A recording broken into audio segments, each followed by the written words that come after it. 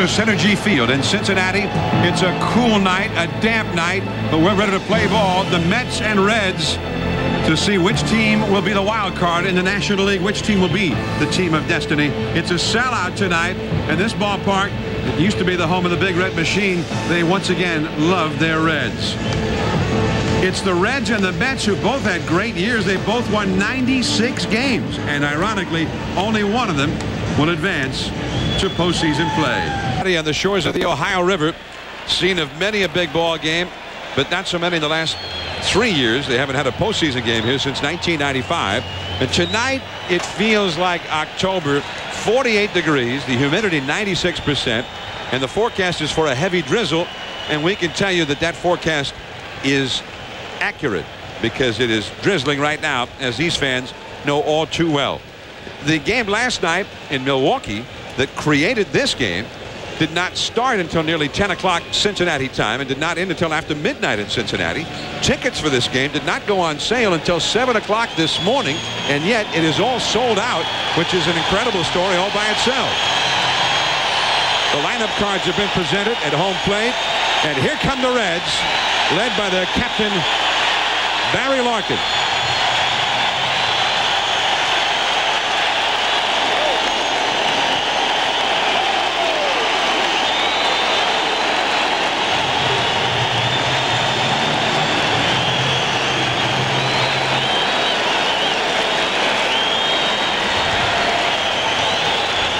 Bobby Valentine, the Mets manager, who had some vindication over the weekend as his Mets rose from the dead to win 3 straight. But still, he has managed more games than any current manager without ever being in postseason play, something that this one game can turn around for him. And of course, his opponent tonight in the other dugout, Jack McKeon, has also never managed in postseason play. Here's the Mets batting order. Rickey Henderson, there was some question, but he's in there tonight. He left yesterday's game with a calf muscle injury. Edgardo Alfonzo, second base. John Olerud, first base. Mike Piazza with 40 homers, the catcher. And Piazza with 124 RBIs, tying a career high. Robin Ventura, third base, a great year. Darrell Hamilton, a big RBI yesterday, center field. Roger Cedeno, right field. Ray Ordonez, the shortstop, and Al Leiter, the pitcher, is batting ninth. And for the Cincinnati Reds, it's the 31-year-old right-hander, Steve Parris. And this guy really gave them a jolt when he came on, mostly in the second half of the year, Joe. He went 11-3 for them. Well, Johnny does it because he has good control, throws a sinking fastball, changeup, and he will throw a slider and a cutter. Doesn't throw very many curveballs, but he does have one. But his key is that he usually throws strikes. And let's take a look at the defense for the Reds. I actually think that the Reds rival the Mets defensively. If you look up the middle, you have Barry Larkin and Porky Reese. I mean, they're as good as any pair in baseball. And they also have some speed in the outfield. Hammonds is very good in center field. A big bat of Vaughn in left field and Young in right field. But Porky Reese has made some spectacular plays at second base. And Barry Larkin over at shortstop, he's been doing it for years and years, a lot of gold gloves. So this infield may favor the Reds today instead of the Mets, because that's not a normal occurrence. The Mets usually have the best infield on the field, but on this AstroTurf, the Reds may have a slight advantage. So now Rickey Henderson. And certainly when you think of the Mets lineup, you think you've got to contain Piazza first and foremost. But also, it helps in a tight ball game and a big ball game if you keep this guy off the bases. And there is ball one. Well, he's not as big a stolen base threat as he used to be, John, but just his presence at first base makes you give Alfonso a lot more fastballs to hit. And that sinker is in there for a called strike. 1 ball, 1 strike. Rickey Henderson had to leave yesterday's ball game in the 7th inning after hitting a single because he had tightness in the calf muscle, and he has a base hit to left field. Joe, you were talking about the infield and how it plays here when it's wet like this and cold. And Greg Vaughn told me in the outfield that he's got to, or at least he feels like he's got to play deeper because it's tougher to cut balls off in the alley. He's got to play a little deeper to try to create a little more range for himself out there. And that's an interesting way of looking at it, John. The deeper you play on AstroTurf, actually the less ground you cover when it's wet, because you can't get the angle that you would like to cut the ball off. Because the more you run away from the ball, the faster it gets away from you. Now here is Edgardo Alfonzo. Henderson at first base. Remember, he had been nursing a hamstring injury, and then he had the calf muscle that tightened up yesterday. He does have 37 steals this year and only been caught 14 times. Not bad for a 40-year-old. Alfonzo showing bunt and taking strike one call.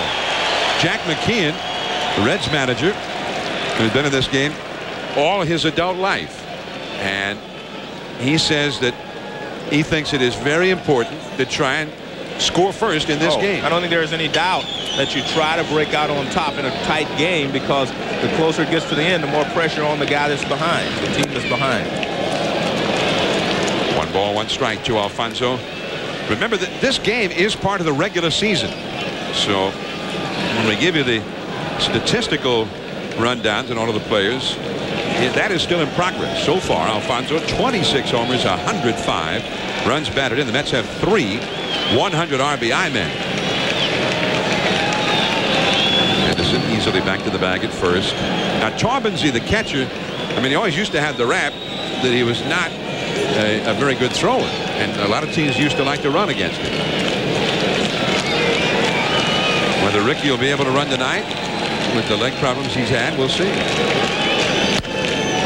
Center field, going back on the ball is Hammonds, still going back to the wall. It's gone, and that one seemed to surprise Hammonds. He started to break back easily on it, thinking he had a play, but he did not. It was over the 404-foot marker, and the Mets have jumped ahead of Parris 2-0 after only 2 batters. The 27th home run of the year for Alfonzo.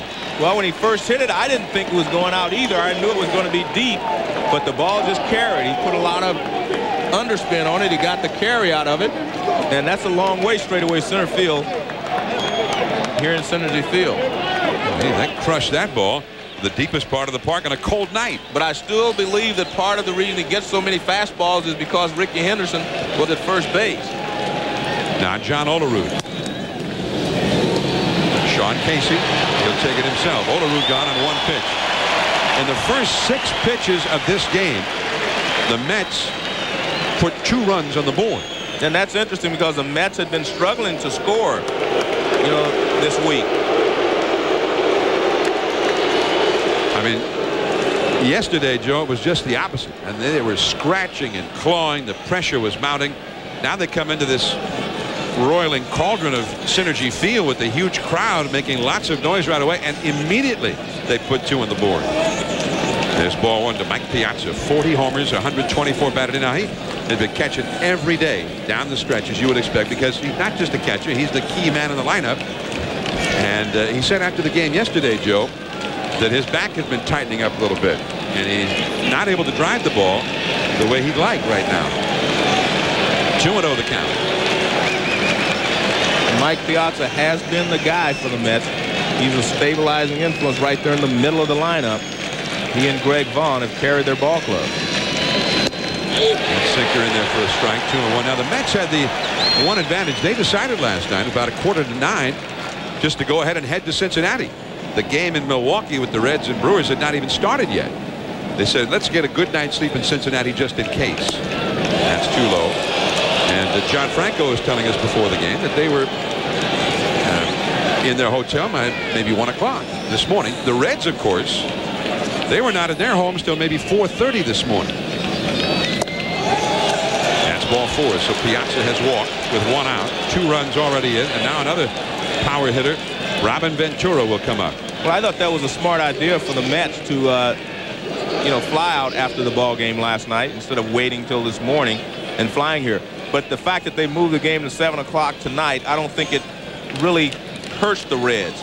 The fact that they got home, I think they all were able to get a good night's sleep. And let's face it, this is a 1-game playoff. You feel all the adrenaline flowing, and the adrenaline can take over for a tired body, at least for 1 day. Here's Robin Ventura, 32 homers, 119 runs batted in.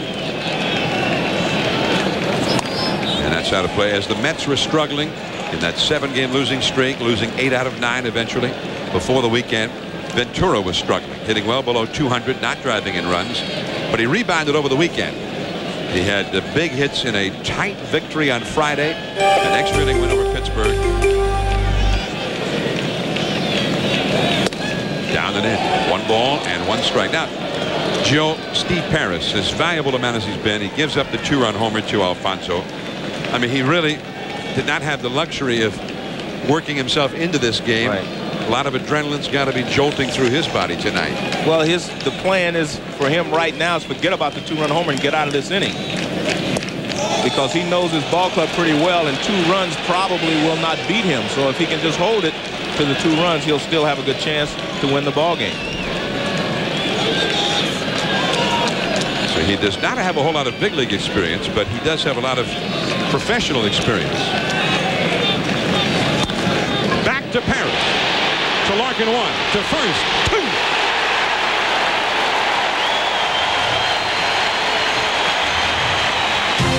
So it starts terribly for Parris, but he rebounds nicely. Now the Reds are coming up. 2-0. Mets. And if they'll give him a chance to be a little erratic. And let's take a look at the defense. And the infield has been called the greatest infield in the history of the game, and a lot of people agree with that. Ordonez, Alfonzo in the middle of the order, and Robin Ventura and John Olerud on the corner. Alfonso, and between them they've made 9 errors, meaning Ray Ordonez and Edgardo Alfonzo. I mean, that is a magnificent double play combination right there. Only 9 errors for the entire season. I mean, that'd be a great year just for a shortstop. For one of them, yeah. I mean, it'd be an incredible year for a shortstop. Pokey Reese, then Barry Larkin. 2-0. The Mets are leading. And it is too high. Now, Leiter started off very poorly, but in the month of June, he won all 5 of his starts, but has been below 500 since June. Strike call to the inside. 1 ball, 1 strike, the count to Pokey Reese.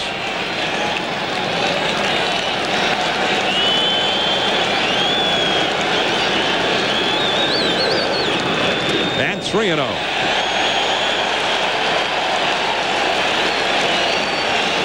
I beg your pardon. 2-1 is the count. John, I don't have a radar gun, but that 79 and 80 miles an hour is not correct. These guys, both of them, Parris and Leiter, are throwing harder than that. 2-1 the count. Too high. 3-1. They've got top experts in the field recalibrating. Good. So that we have the accurate depiction on the radar gun. Pokey Reese now with a 3-1 count. He's hitting .285 for the year. And he eases one over the outside. Strike 2, 3-2 the count. Reese does not often walk, only 34 walks the whole year. But when he gets on, he does not often stay at first base very long. He has 38 steals. He walks.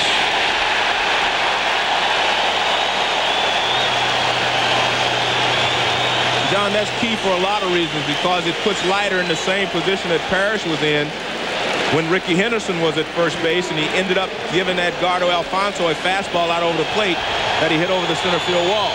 With Pokey Reese, a base-stealing threat at first base, Leiter will have to be conscious of that, and that will help Larkin in the pitch selection that he would get. The stolen base is a big part of the Reds game, and Pokey Reese is tied for the club lead with 38 steals. And even as we say that, that's another way they miss Mike Cameron. He also has 38 steals. And it's interesting how the Mets hold their runners on. Olerud plays off the bag, not like normal first baseman. And I think that helps a base stealer.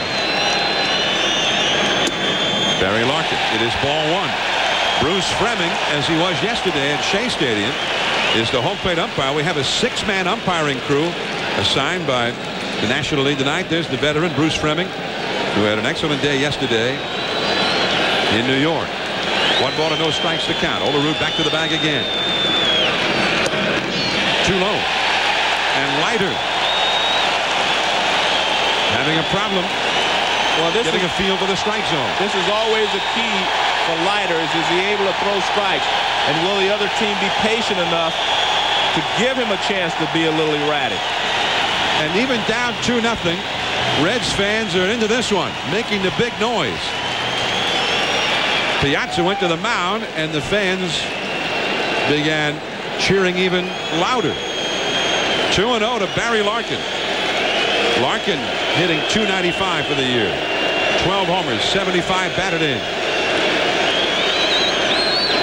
And that's a strike. On the inside with that cutter. 2 balls, 1 strike. Now, Leiter's had problems on the road lately. He has lost each of his last 4 road starts and has not had a win in any of his last 7 starts away from Shea Stadium. Now he goes to first on a 2-1 count, and Reese is back. Well, the reason you play off the bag is you're trying to protect the hole. But if you have to move back, jockey back and forth, when the pitcher throws and you're moving back toward first, it really limits your range. Right there, Rickey Henderson. Well, he got that cutter into the hands of Larkin, and Larkin did not hit it very solidly. Good pitch there by Leiter. He started that, looked like a fastball on the inside part of the plate. Now watch where it starts. Right there, and see it cuts in. Larkin almost gets to it, but a good pitch there by Leiter. Now the Reds' power comes up. Young Sean Casey. And I remember Joe last year when he first came along. And this is a guy who came out of the Cleveland Indians organization.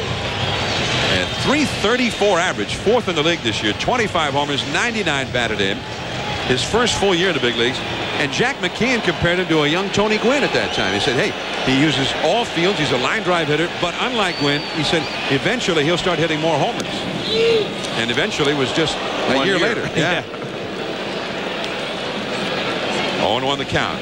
And you wondered, I mean, man, is McKeon overstating this? I mean, Gwynn, that's a pretty tough comparison. But that's the way Casey is hit.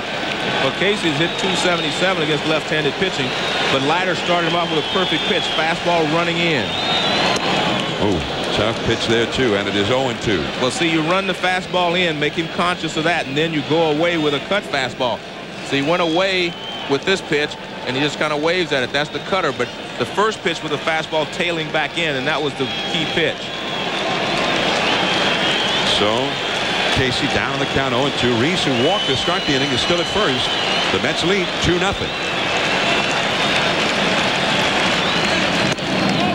Too high. 1 ball, 2 strikes. The right-handed batting slugger as Piazza appealed to the third base umpire, Ed Rapuano. And Rapuano denied his appeal. 1 ball, 2 strikes. Greg Vaughn on deck with 45 home runs. Sean Casey, a National League All-Star, led the league in hitting for for almost 2 months. And back to the bag is Pokey Reese. Now, Joe, I'm just guessing one of the reasons Reese is not trying to do anything is with the left-handed hitter up there keeping the hole open. Well, I think it's even a step further than that, John. They want to give Greg Vaughn a clear shot at tying this game if it comes to that. He's your cleanup hitter. You're down 2 runs. You want to make sure that you give him an opportunity here in the first inning to try to get an at-bat with the tying run at the plate. 2-2. There's Vaughn on deck. Now we're keeping you posted on what's going on over their first base, because with the Mets, there's a lot of action over their first base with a runner on. Well, actually, what happened now is that Olerud is farther off the bag than he was before. He's out on the turf. Well, and you can see there that Reese was flinching back to the bag even as the pitch was going to the plate. But it's okay for Reese to flinch back. But if you watch, Olerud was jumping back. That puts him in poor fielding position. If he's moving back toward first base himself and the pitch is delivered, he's actually cutting down on his range, so you're defeating the purpose of standing out there. 2-2. Sean Casey.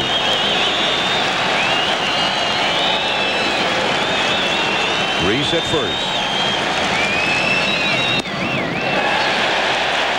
Full count now.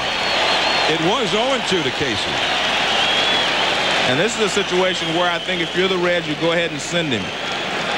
Try to stay out of the double play. you're taking the risk that a strikeout and throw him out, but I think in this situation you have to show some aggressiveness. You can't just wait back and hope that something happens for you.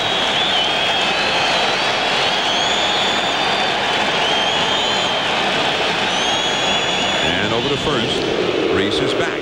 And if you're the base runner at first base, to keep this from bothering you, all you're going to do is concentrate on the pitcher. You do not worry about where the first baseman is. You get your normal lead and stay there. You don't worry about what Olerud does at first base. You're just reading the pitcher, getting your jump off the pitcher. He's going. Left field, going back Henderson. To the warning track, he's under it. And he's got it. Reese will have to go back to first. And Reese had a pretty good jump there, John, and I think that's exactly what you do. I think he's learned how to handle what they're doing to him at first base. You just read the pitcher and do not worry about where Olerud is. Now Mike Piazza leaves home plate, and the Mets trainer comes out with a tongue depressor because he's got some mud lodging in his spikes. The dirt cutouts are muddy because of the moisture. It's never really been raining per se, but it's been drizzling all through batting practice and right up to game time. Greg Vaughn, he capped off the 5-run inning against Cal Eldred with this shot in his old ballpark into the empty bleachers out there at County Stadium. Bleachers he's reached many times over the years. Now Vaughn with 45 home runs. Way outside. Now Vaughn has hit a couple of home runs against Leiter.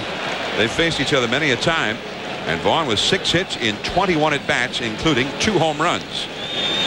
And if you're Leiter, if the score is 0-0, you would pitch him a little differently than you would here. You have a 2-run lead, so you can be a little bit more aggressive with him than maybe you would be in a tie ball game. Oh, the curveball, and Vaughn tried to check. He was fooled on that one. 1 ball, 1 strike. Vaughn with the 45 homers after hitting 50 last year, so he has impeccable credentials as one of the game's premier power sluggers. That's a hard breaking ball down and in. 2-1. The other thing about Vaughn, Joe, unlike McGuire and Sosa, I mean, his ball clubs have been winning. That's exactly right. He has contributed to the Reds this year, and of course San Diego last year getting to the World Series. He was the National League Player of the Month in September, and those are the most important home runs down the stretch. And the Reds made an excellent stretch run as Reese is back to the bag again at first base. I don't think you'll see Reese try to steal in this situation unless Vaughn gets 2 strikes on him. Then he may take off. But other than that, I think you're going to give Vaughn a chance to swing the bat here in this inning. Another breaking ball. Now it is 3-1 to Vaughn. Dimitri Young, a switch hitter, is on deck. And Leiter is pitching very carefully to Vaughn, and he should be, because as you mentioned, Vaughn has been swinging the bat very well. And he's the one guy in this lineup that you have to fear on every pitch. Pokey Reese at first, 2 down. First inning, the Mets lead 2-0. 3-2.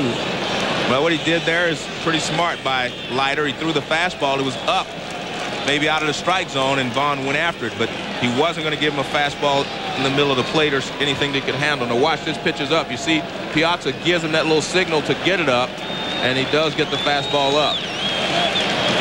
But don't expect him to come with another fastball. This is a situation where he set it up now. He can go with the cutter or the curveball, something down and in. Vaughn laid off before he had 2 strikes. It'd be tough to lay off with 2 strikes. Looks like the curveball. There goes Reese, and the curve, strike 3 called.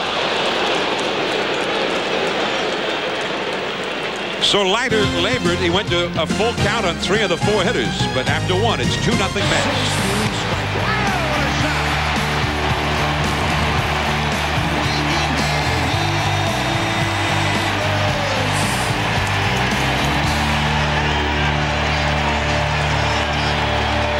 It all gets started tomorrow at 4 o'clock on ESPN. Either the Reds or the Astros in Atlanta against the Braves and Greg Maddux. Then on NBC tomorrow night, the Texas Rangers and the New York Yankees at the big ballpark in the Bronx at 8 Eastern, 5 Pacific, followed by either the Mets or the Astros against the Arizona Diamondbacks at 11 Eastern, 8 Pacific time right here on ESPN. So I guess the Astros are still waiting in Houston, huh, to decide what they're going to do. I don't know. I mean, because where would they go? Yeah. Wherever they did go could be the wrong place. Here is Darrell Hamilton. 1 ball and no strikes. Hamilton, big hit yesterday for the Mets to drive in their first run. It was the only hit in the game that the Mets had with a runner in scoring position. During their losing streak, the Mets hit only 115 with men in scoring position. At second, Pokey Reese. Hamilton is gone, 1 away. John, I have to go back to the first inning. That was a very good pitching job by Leiter to get Greg Vaughn out after he fell behind, because Vaughn was laying off of that breaking ball down in, and he set him up perfectly with the high fastball. 3-1, came back with a curveball. That was excellent sequence there by Leiter in a tough situation. Now Roger Cedeno. Roger Cedeno is second in the league in stolen bases. 66 steals. And that curveball is in there for a called strike. It is 0-1. The Mets, a very strong offensive club, second in the league in batting average, and well over 5 runs a game scored. But the Reds have actually outscored them. And if anything, it's a more diverse Reds attack. The Reds can hurt you with the long ball, and they can beat you with speed, which I think, Joe, is one of the reasons for their success, because in a tight pitcher's duel, they can manufacture a run with that speed. And that's too low. Remember, John, they play on AstroTurf, and AstroTurf puts a premium on speed and quickness. So it works right into their favor playing here at home, although they played very well on the road. They're just a very good ball club. And it is now 3-1. You know, the cliche, I mean, it's said so often, it's become a cliche, but probably a truism in a big game like this. Often mistakes can turn the game in favor of one team or the other. The second, Pokey Reese gets the high hop, and Cedeno is gone. 2 down. But these are 2 ball clubs that don't make many mistakes as a rule. But no team in baseball is less prone to making an error than the Mets. The Mets have made 68 errors the whole season. No team in history has played this many games and made so few errors as the Mets, and given up so few unearned runs. Only 20 unearned runs allowed the whole season, which is the fewest ever allowed in a full season in the history of Major League Baseball. And it's more difficult for them because they play on natural turf. You get true hops here on AstroTurf. Ray Ordonez, which is apropos that Ordonez is up as we're talking defense, because he is certainly the most amazing shortstop to watch on a day-in, day-out basis. Third, Boone. A strong inning for Parris as Casey dug it out of the dirt. 3 ground ball outs. So Parris perhaps has begun to settle in. Some fans brought their Reds caps and their Reds jackets and their Reds jerseys. This fan put the Duke, John Wayne, in a Reds sweatshirt. The Reds, the Duke, and ESPN Atlanta, here we come. Now that is leaving no stone unturned, Joe.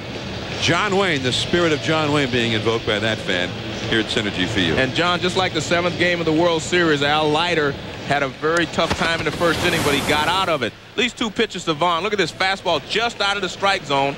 Now that sets him up for this overhand curveball. Look at this beautiful breaking ball right there. And Vaughn is frozen. If he would have thrown those 2 pitches in reverse, I don't think he would have gotten Vaughn. If he'd have thrown him a 3-1 curve and followed with the fastball, I think it would have been a problem for him. But he wiggled his way out of that, and that's exactly what he did in the first game, 7th game of the World Series in '97. He was able to get through that first inning, and he was okay after that.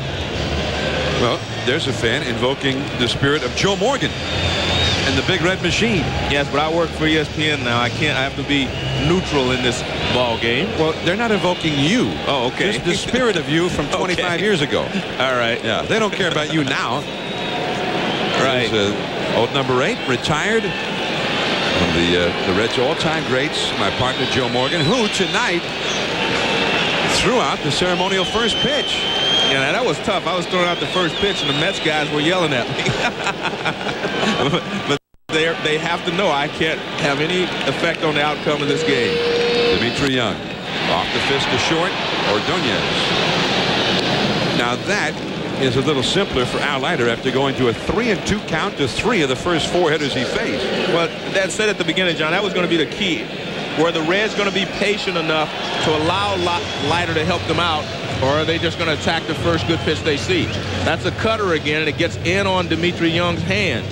Another good pitch by Leiter, and you're going to have to try to give him an opportunity to help you as he did in the first inning. Dimitri Young, a switch hitter, came in hitting .304 this year with 14 home runs. So he has gone on 1 pitch. And here now is Jeffrey Hammonds, the former Stanford University star, U.S. Olympic team star, and the first-round draft choice of the Baltimore Orioles. And the cutter low and inside for ball 1. But Hammonds never was able to play on a full-time basis for Baltimore. He always had problems with injuries. And eventually, the Orioles traded him away. That's high, deep, and foul down the left field line. A soaring shot way up into the upper deck, but very much foul.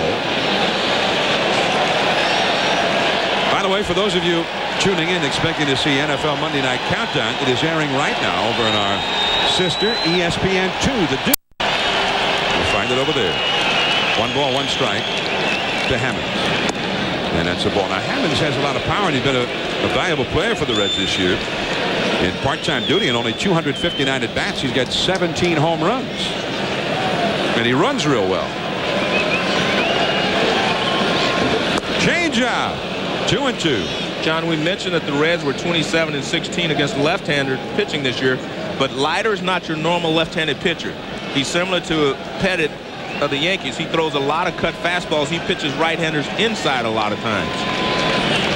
Curveball back to the screen. Whereas most left-handers, their fastballs tail away from the right-handed hitter and they stay towards the outside corner.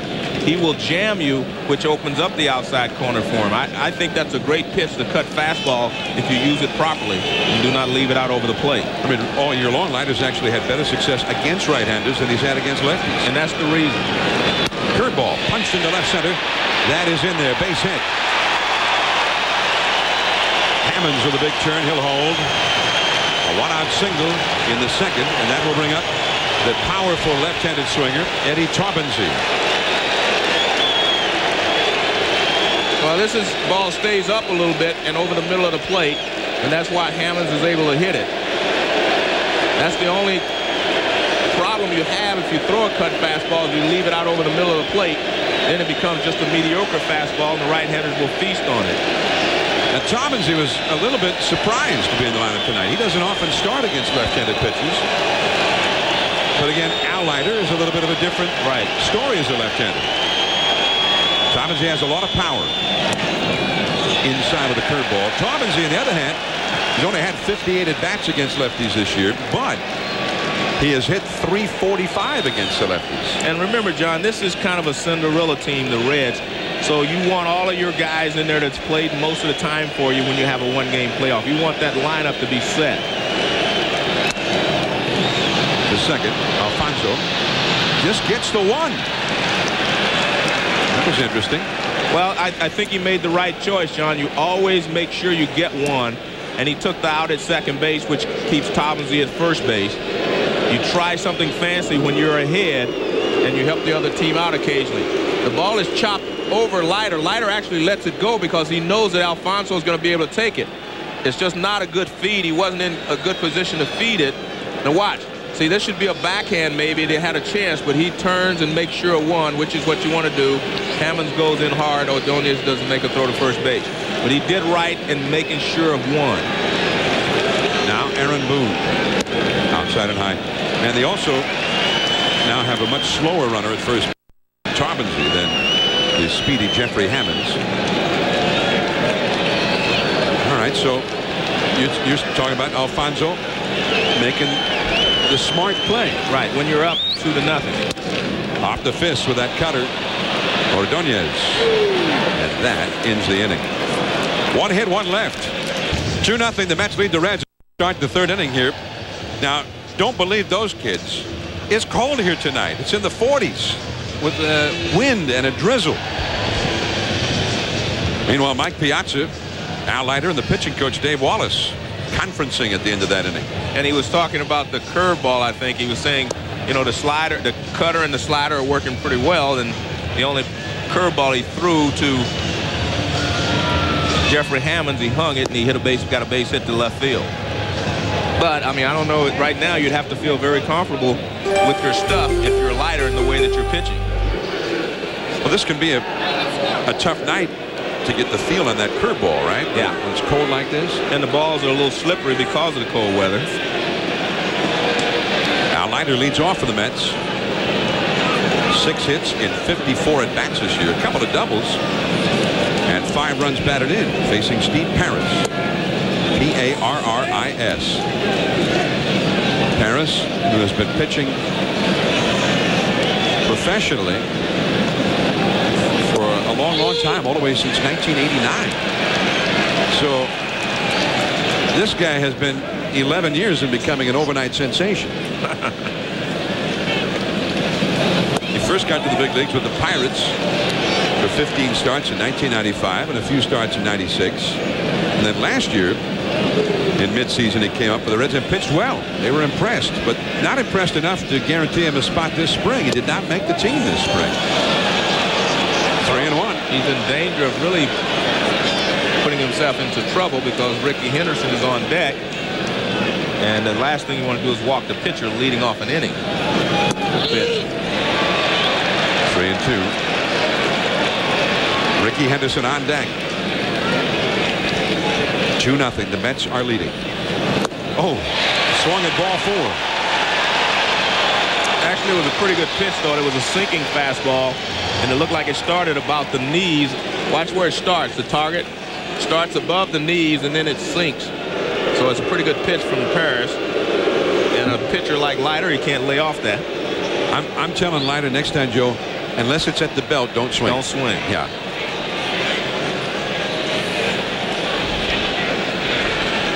Now he's talking to the Bulldog. Meanwhile, the Reds bullpen is getting busy. Rickey Henderson, that's too high, ball 1. Well, I tell you what, John, if I was the Mets, I would leave Al Leiter alone. As we see Denny Nagel up and throwing in the bullpen. Leiter is throwing the ball well. He's pitching well. Just leave him alone. 1 ball, no strikes to Henderson. Pops it up, shallow left. Larkin out. Vaughn in. Vaughn out number 2. So Henderson, who singled his first time in front of Alfonzo's 2-run homer, is gone this time. 2 down, nobody on. And here is Alfonzo. Well, Jack McKeon told us before the game that just about everybody is available out of his bullpen today except for Pete Harnish, who was the starting pitcher last night. Well, and Juan Guzman, who would be the starting pitcher in the playoffs tomorrow if they make it. Well, Nagel is throwing in the bullpen, and Parris leads off the bottom of the 3rd inning, but I don't know if Nagel's going to have enough time to get loose in that short period of time. You know, remember, he's a starter. He's not used to being a reliever, going down throwing 6 or 7 pitches and being ready. Another curveball missing. Edgardo Alfonzo, he launched one over the center field wall his first time as Nagel continues to get loose. His home run was the first time he's ever had a hit against Steve Parris. He had been 0 for 9 in his career against him until that home run. So much for the stats. I still believe the fact that Rickey Henderson was at first base had an effect on Parris. He was worried a little bit about Henderson. That's a strike. 3-1. And if you're worried about the runner at first base, you cannot give 100% concentration to the hitter. And that's another way that a guy that steals bases helps your ball club without stealing the base. And that is ball 4 to Alfonzo. It keeps the inning going for the left-handed hitting John Olerud. And now the catcher Tobbins, he's out, and here comes Don Gullett, the guy who used to be the left-handed ace of the Big Red Machine back in the mid-70s, now the pitching coach here. And I think they're buying some time here, John, so maybe they are trying to give Nagel enough time to get loose in the bullpen. Well, McKeon said that he didn't necessarily have a philosophy as a manager in a big ball game like this. On the other hand, he said, obviously, we will try to do everything possible to not let them build up any kind of a lead against us. Right. And so he'll be ready to go to that bullpen, and everybody is available. And so Gullet back to the dugout. This gives us a chance to tell you that this copyrighted telecast is presented by authority of the Commissioner of Baseball and may not be reproduced or retransmitted in any form, and the accounts and descriptions of this game may not be disseminated without express written consent. John Olerud grounded out to first his first time. Olerud, very discerning hitter up there, walks a lot, but also hits with some authority. He's got 19 homers, 38 doubles, and closing in on 100 RBIs. Piazza is right behind him. And diving back to the bag, Alfonzo. He's got 9 steals himself over there. He's not a real big threat, even though he's 9-2 in stolen bases. He's only caught twice, but not a big threat at first base. Olerud, the left-handed hitter. The Reds infield playing him to pull the ball. The outfield bunched up towards center. Alfonzo is back again. John, Pokey Reese plays the deepest second base I think I've seen in a long time on AstroTurf. Because on AstroTurf, the further back you play, the more angles you have to cover. So you have to have a real strong arm and a lot of range to play that deep on AstroTurf. Well, and he's your man then. You're right. 1 ball, no strikes. And a changeup in there for a called strike.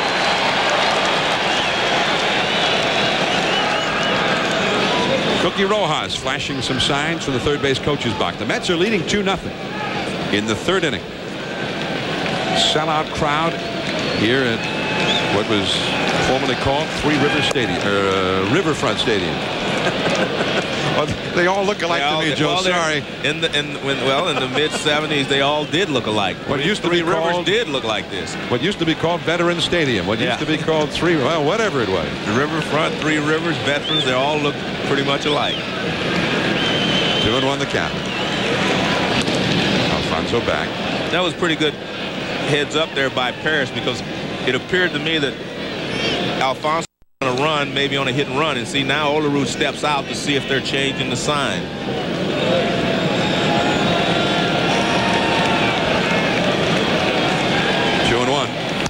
He was not running, and the ball is fouled away into the seats off to the left. 2-2. Mike Piazza on deck. Denny Nagel, I think he's ready in the bullpen now. Yeah, I think he is too, because he's standing around a little bit, which means he knows he has time. If they do pinch hit, he'll have all that half inning to get ready. Down the right field line, that's a base hit. Alfonzo off and running to second, heading for third. Young up with the ball, relaying it in. Alfonzo will be held at third. A double for Olerud. And the Mets have runners at second and third. 2 down, and Mike Piazza coming up. And Pokey Reese is yelling back at Dimitri Young, make sure you hit me with the throw. He threw it over Pokey's head, and his short hop Casey. Olerud pulls this ball down the line. If it goes all the way to the wall, Alfonso would have been able to score. But watch, Young cuts it off. But watch, Pokey Reese has got his hands up for him to throw to him, but he throws it over his head. Watch, over his head there. And it's a short hop to Casey, a tough hop. If that ball bounces away, Edgardo would have been able to score easily. Well, now they're walking Piazza with first base open and the left-handed batting Ventura. So I'm guessing, Joe, that this is the last batter that Parris is going to face. Well, it makes a lot of sense, because Nagel is definitely ready in the bullpen now. And you have Ventura up. And as you mentioned, it's going to be a bases loaded situation. You cannot fall too far behind in a game of this magnitude. Jack McKeon perhaps invoking a page from Sparky Anderson's old managerial strategy book, which Sparky often would pick a batter from another team, said that guy is not going to be allowed to beat us. Well, and not only that, the thing is tough though, John, is now Nagel comes in, he will be leading off the bottom of the 3rd inning, and they were probably going to pinch hit for Parris, and that messes up that strategy. So Nagel is coming in, the pitcher of the month in the National League in September. Bases loaded, Ventura coming up. But he leaves 3 runners on the bases for the veteran starting pitcher. Denny Nagel, injured much of the first half of the season, but was 9-2 when he finally got it together and came off the disabled list and was 5-0 in the stretch run, the pitcher of the month in the National League. The game may be on the line right now with Alfonzo at third, Olerud at second, Piazza at first, and the Mets already with that 2-run lead. And Robin Ventura, who is effective against left-handed pitching. I think this is a good move by Jack McKeon, John. Fastball a strike. Because the game is on the line. Because let's face it, if the Mets can get a couple of runs here, you're in serious trouble because there's nothing to say they won't scratch out one more here, one more there, and before you know it, you're out of the ball game. So this is a very key at bat. That curve misses. 1 ball, 1 strike. Now, so what McKeon basically said was he liked Nagel versus Ventura better than he liked Parris versus Piazza. Yeah, correct. But also you have to remember, I think he wanted Parris to get out of the inning so he could pinch hit for him in the bottom of the inning and bring Nagel in anyway. But now that strategy has to change. Just a bit low. It is 2-1. Nagel, who was a 20-game winner just 2 years ago with Atlanta, a 17-game winner last year, and he threw 6 innings and 100 pitches just 3 days ago, Friday night, in Milwaukee. 2-1 the count. 3 men on, 2 men out. Strike.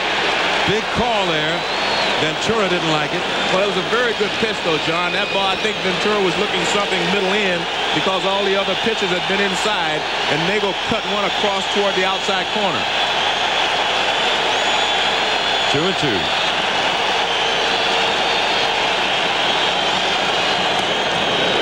And it's gone as far as it can go now. There's nowhere to put him. 3 balls, 2 strikes, 3 men on. They'll all be running with 2 down. But I think you still have to be careful here. If you're Nagel, 1 run is better than 3 or 4. Hamilton would be next. There they go. And he has walked in a run. Ventura gets the bases loaded walk. Alfonzo in to score. It is 3-0 Mets. An RBI, the 120th RBI of the year for Ventura. Well, he had thrown everything inside except the 1 strike that he got over, and he was trying to cut one across toward the outside part of the plate again. And I think he was just definitely had made up his mind he wasn't going to give in and give Ventura a ball that he could jack out of the ballpark. Hamilton less of a threat to hit the ball out of the ballpark. This is only the 2nd time Denny Nagel has appeared as a relief pitcher since 1993. Darrell Hamilton, the hitter. And that's out of play.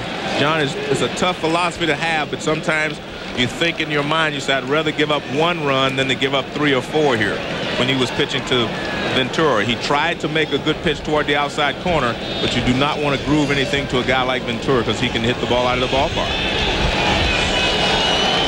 0-1 to Hamilton. Just misses. 1 ball, 1 strike. This inning began, as you see, Olerud, Piazza, and Ventura, the base runners. It started with 2 down and nobody on when Edgardo Alfonzo walked against Parris. Right back to Nagel. And that is the inning. So they get 1 out of it. But all in all, a pretty good job of damage control by Nagel. Joe Morgan in Cincinnati. The Mets are leading the hometown team 3-0 after 2.5 innings in this winner-take-all playoff game. The tiebreaker. 1 team advances, 1 goes home. Coming up Friday on ESPN Sports Century, the 50 greatest athletes at 10 o'clock Eastern, 7 Pacific. Number 17 on the list, Irvin Magic Johnson, the number 1 draft pick in the '79 NBA draft after leading Michigan State to the NCAA title. Then he led the Lakers to 5 championships in the '80s, a 3-time NBA MVP. Followed at 10:30 by number 16, the splendid splinter Ted Williams, the last player to hit over 400. He won the Triple Crown in 2 different years. Inducted to the Hall of Fame in 1966. Mark McGwire's last home run of the season yesterday put him 1 ahead of Ted Williams on the all-time list.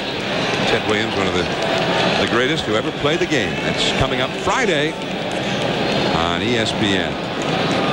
Here is Denny Nagel. And it is 0-1. Goes up there hacking, John. I like his attitude, Joe. Let it fly, and maybe the ball will hit the bat. Denny Nagel, who grew up in the Baltimore area, attended Arundel High School in Gambrills, Maryland, and as a kid, his dad used to take him to the old Memorial Stadium in Baltimore. Denny was a great Orioles fan, and his favorite pitcher was Scott McGregor. And when you think of it, some similarities between these two lefties. Actually, their motions are similar. Now Nagel trying to help his Reds get to postseason play, as his favorite team as a youngster, the Orioles, so often got there. But he is down quickly on strikes here. The second strikeout for Al Leiter. And leadoff man Pokey Reese will come up. 3-0. The Mets are leading.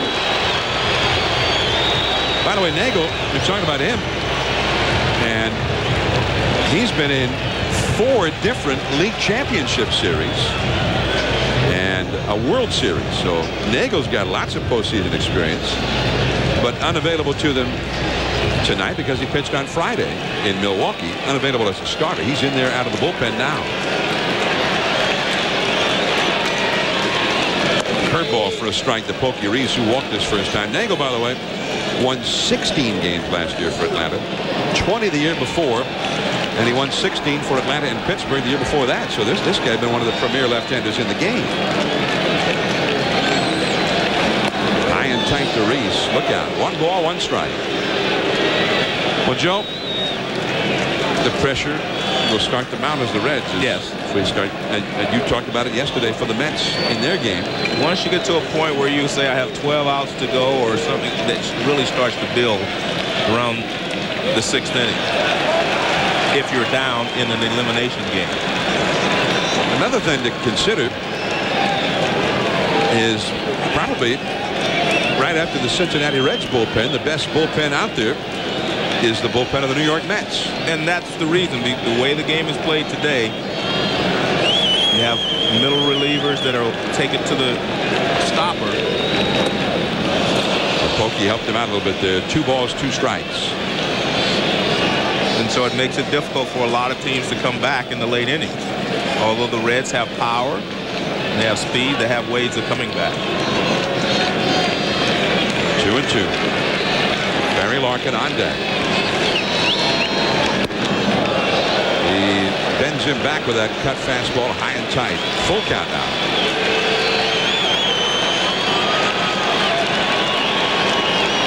Robin Ventura plays very close to the foul line at third base. Deep.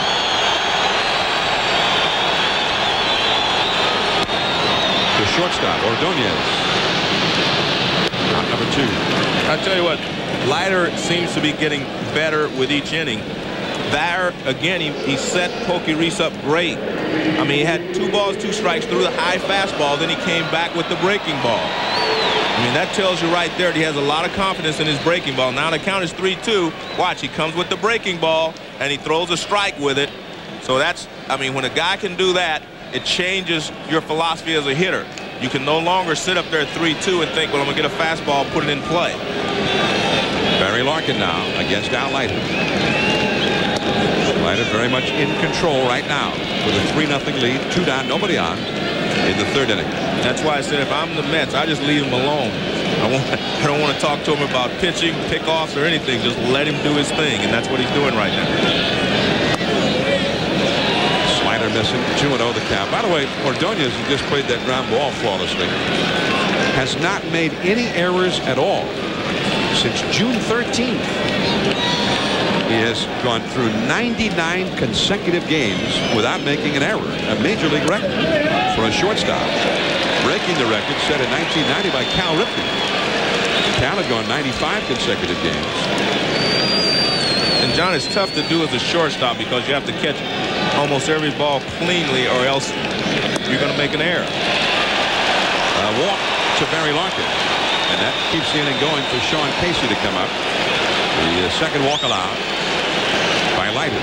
John, at second base and third base, you can knock the ball down and still throw the runner out. But if you knock it down at shortstop, most of the time, because of the long throw, you're not going to be able to get the hitter.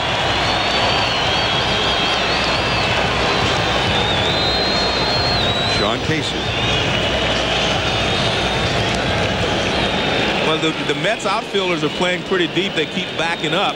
And I think the reason for that is they do not want someone to hit one in the gap, because they're here if you hit a ball in the gap, a runner at first base will be able to score pretty easily. Too far in. Sean Casey, got an interesting habit when he's up there. I noticed it watching Dan Shulman and Buck Martinez from Milwaukee late last night, Joe. He lifts that back leg up and down, sometimes as many as 3 times before the pitch comes down. Well, a lot of hitters do a lot of different things to relax themselves. And if you just stand there a lot of times, the longer you stand there, you tighten up. So it's a way of relaxing his body. That's a foul tip off Piazza. 1 ball, 1 strike. Last night, again, they only had a couple of hundred people there at County Stadium. And the ones who were there picked up on Casey's leg lift of the back leg, and they started counting it out loud. 1 ball, 1 strike. If you were still at County Stadium last night, you were a great fan who notices those little things. Strike on the outside, and Casey did not like the call. Well, again, it's because the way Leiter is working him. He's worked him inside. First at bat, he threw the first pitch off the plate inside here, another fastball in. Now he goes away. And you unconsciously start to look for a ball inside if that's where they're pitching you. Marking at first. The Reds trail 3-0. Greg Vaughn is on deck. 2 down. And that cut fastball is too far away. 2 balls and 2 strikes. Casey would just like to get on base somehow and let Greg Vaughn take a shot at tying it up. This will be an interesting pitch because, you know, Leiter has used certain pitches to set hitters up. That was a little cut fastball away. If he follows a pattern, he may want to come back inside.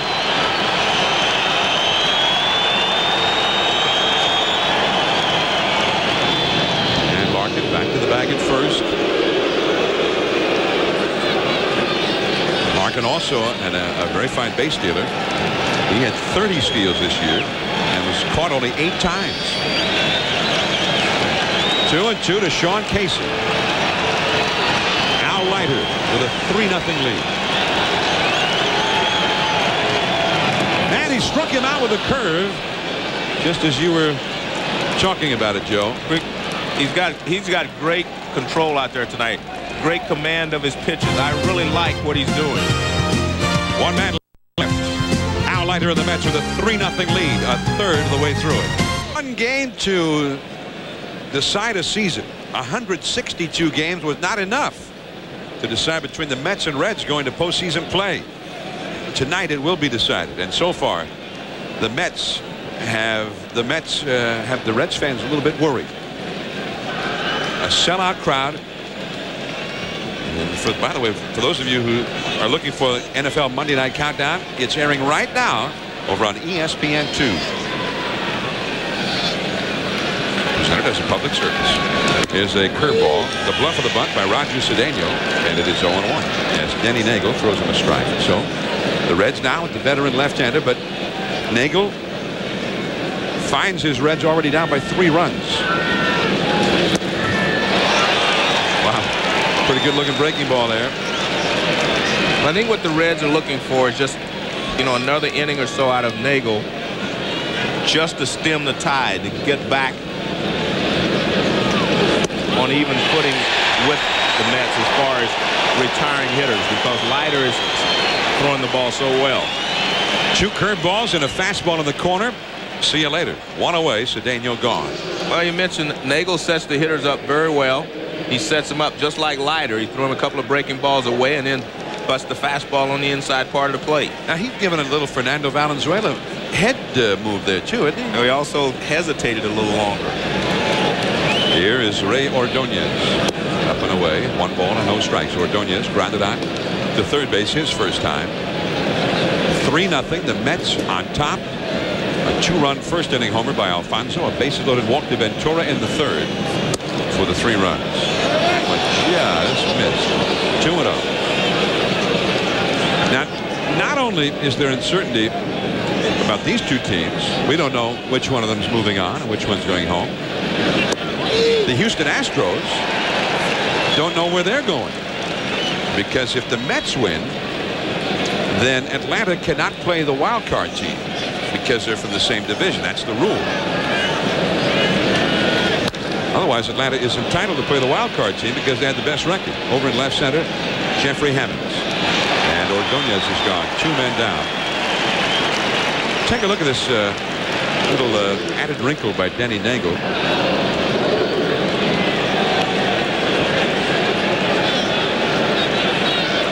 Well, he doesn't quite give you the Fernando Valenzuela. Fernando used to look up at the sky and then find the plate on his way to the plate. 2 down, and here is Al Leiter. Maybe more like the Elgin Baylor. Yeah, head fake. Strong inning from Nagel. Greg Vaughn, Dimitri Young, Jeffrey Hammonds coming up. The Reds are down by 3. Card tiebreaker, the Mets and Reds. It's 3-0 Mets as we head to the last of the 4th inning in Cincinnati, and Al Leiter has been the story, as he has been very much in command in this one. The veteran lefty who has been in these big game situations before. 1997, he was Jim Leyland's choice for Game 7 against Cleveland, and what a performance in the clutch. He went 6 innings, allowing 2 runs on only 4 hits, and had 7 strikeouts, including that one of Dave Justice with that big curveball we've seen tonight several times. Well, and in that ball game, he got in trouble early, pitched his way out of a jam in the 1st inning, and then he pitched very well the remainder of the ball game. And today he was in trouble in the 1st inning, got out of the jam, and he's been in pretty much control since that time. If Al Leiter is to get another shot at a 7th game of a World Series this year, it has to start with a win here tonight in Cincinnati. Greg Vaughn, the hitter, moves him off the plate. 1 ball and no strikes. And John, if you're the Reds, you have to do some damage. You don't have to get 3 runs back. You try to just get 1 or so on the board here. Let him know that you can hurt him, because so far they're not showing him that they can score runs or hurt him in this ball game. And you just want to show him, you have to show a pitcher that he has complete control out there. If you can just scratch out a run here, you'll let him know that, hey, we can hurt you, and that'll make a big difference in his confidence out there on the mound. 1-1 to Vaughn. He's chased that high fastball a couple of times tonight. That one is high and foul off the 3rd base side into the upper deck. 1 ball, 2 strikes. 54,621. The paid crowd, a sellout at Synergy Field for this big game. And again, no tickets sold at all until 7 o'clock this morning. 2-2. On deck, Dimitri Young, then Jeffrey Hammonds. And you see Leiter, again, knows exactly how he wants to pitch Vaughn. He had 2 strikes. He tries to get him to chase the pitch upstairs. He wouldn't chase it.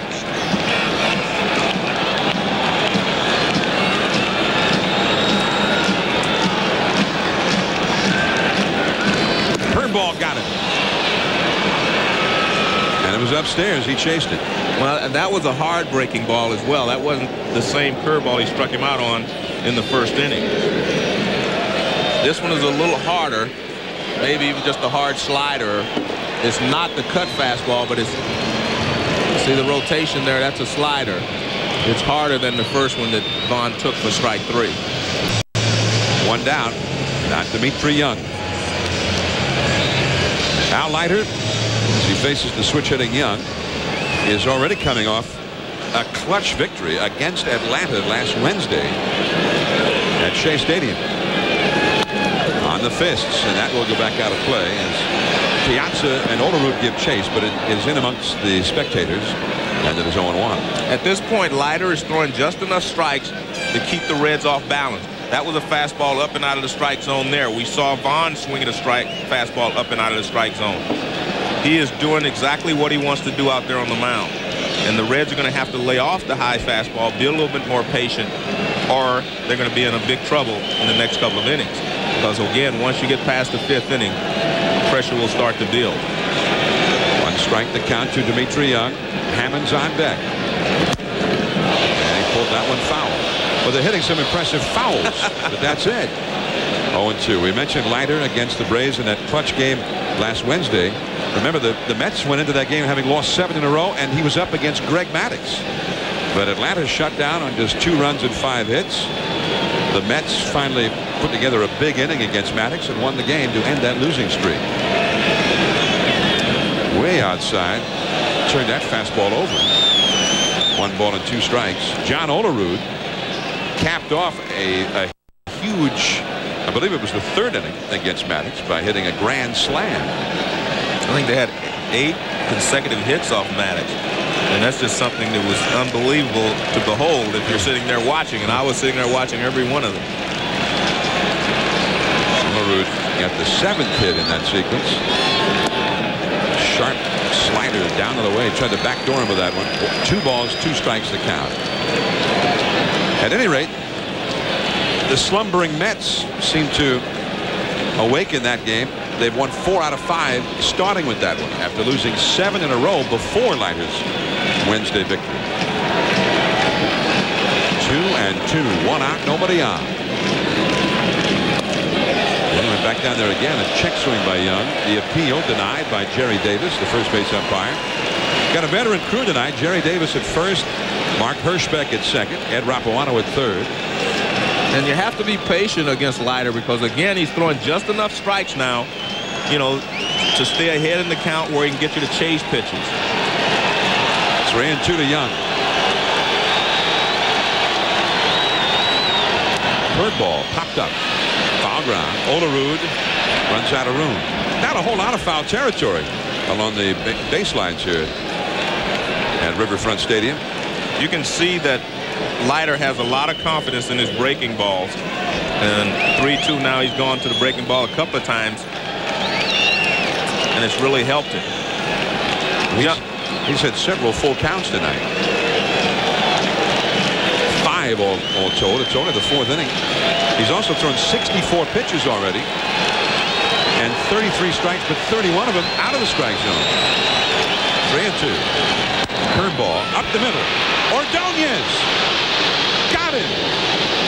Wow. Well, that's what you've come to expect. And if you're the Mets pitcher, you say, if I can get him to hit it on the ground, I have a great chance with this infield that's playing behind me. Watch what's interesting here is the way Ordonez goes after this ball. He doesn't make a false step and run at an angle. So he goes straight across to cut it off. If you run at an angle, the ball tends to get away from you, and it makes you have to cover a lot more ground in a quicker time. Watch, straight across. See that? He didn't go back. You can't go back on AstroTurf. And there's Leiter. He says, well, that's just normal. I've seen that a few times this year. I've seen better. I mean, and with Ordonez, truly. Well, the Reds do not end up having a man thrown out often on a ball like that on this turf. That's usually a hit for the Reds. Not many shortstops get that one. Jeffrey Hammond's the hitter. He singled his first time. The only hit of the game for the Reds, and he pops this one up. Ordonez will go for this one as well. 3 up, 3 down. Leiter has shut out Cincinnati on 1 hit for 4 innings.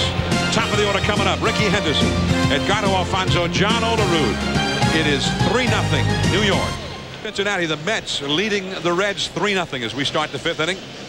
And they're getting a little bit nervous here in Cincinnati now as Al Leiter has shut down the Reds up till now. The division series in Major League Baseball will start tomorrow, and right here on ESPN at 4 Eastern, 1 Pacific. It's either the Reds or the Astros in Atlanta against Greg Maddux and the Braves. And at 8 Eastern, 5 Pacific, the world champion Yankees play Game 1 against Ivan Rodriguez, Juan Gonzalez, Rafael Palmeiro, and the slugging Rangers. That's on NBC. Then at 11 o'clock tomorrow, back on ESPN, either the Mets or the Astros against Matt Williams, Jay Bell, and Rubiel Durazo, Randy Johnson, and the Diamondbacks. So a lot of excitement in the first day in these first games.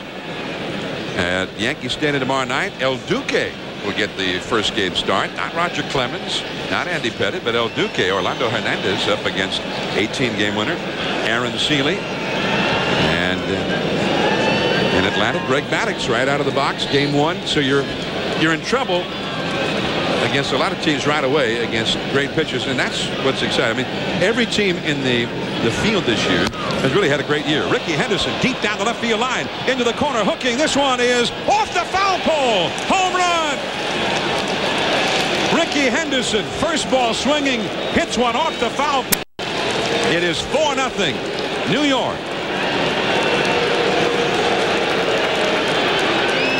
Well, Rickey has a bad leg, so he says, I guess I'll just trot this time. And the ball hit right off the fair pole. And that's one of the things that Rickey does. I mean, he lulls you to sleep, trying to get ahead of him, knowing that you can't get behind him in the count. Because he's very patient. He gets the first pitch fastball, and he hammers it, and he stands there and watches. He says, I'm not sure if it's going to be fair or foul. I know I got enough of it. Here's Alfonzo. Now, the top 2 hitters in the Mets batting order. You know, I mean, traditionally, these are the spots in the order that set up the big sluggers. Today, they've been the offense. Henderson has singled and scored an Alfonzo's homer. Now Henderson homers. And you have to remember, there was some doubt about whether Rickey was going to play tonight. Into left field, coming on. Greg Vaughn, he's got it. Nice play.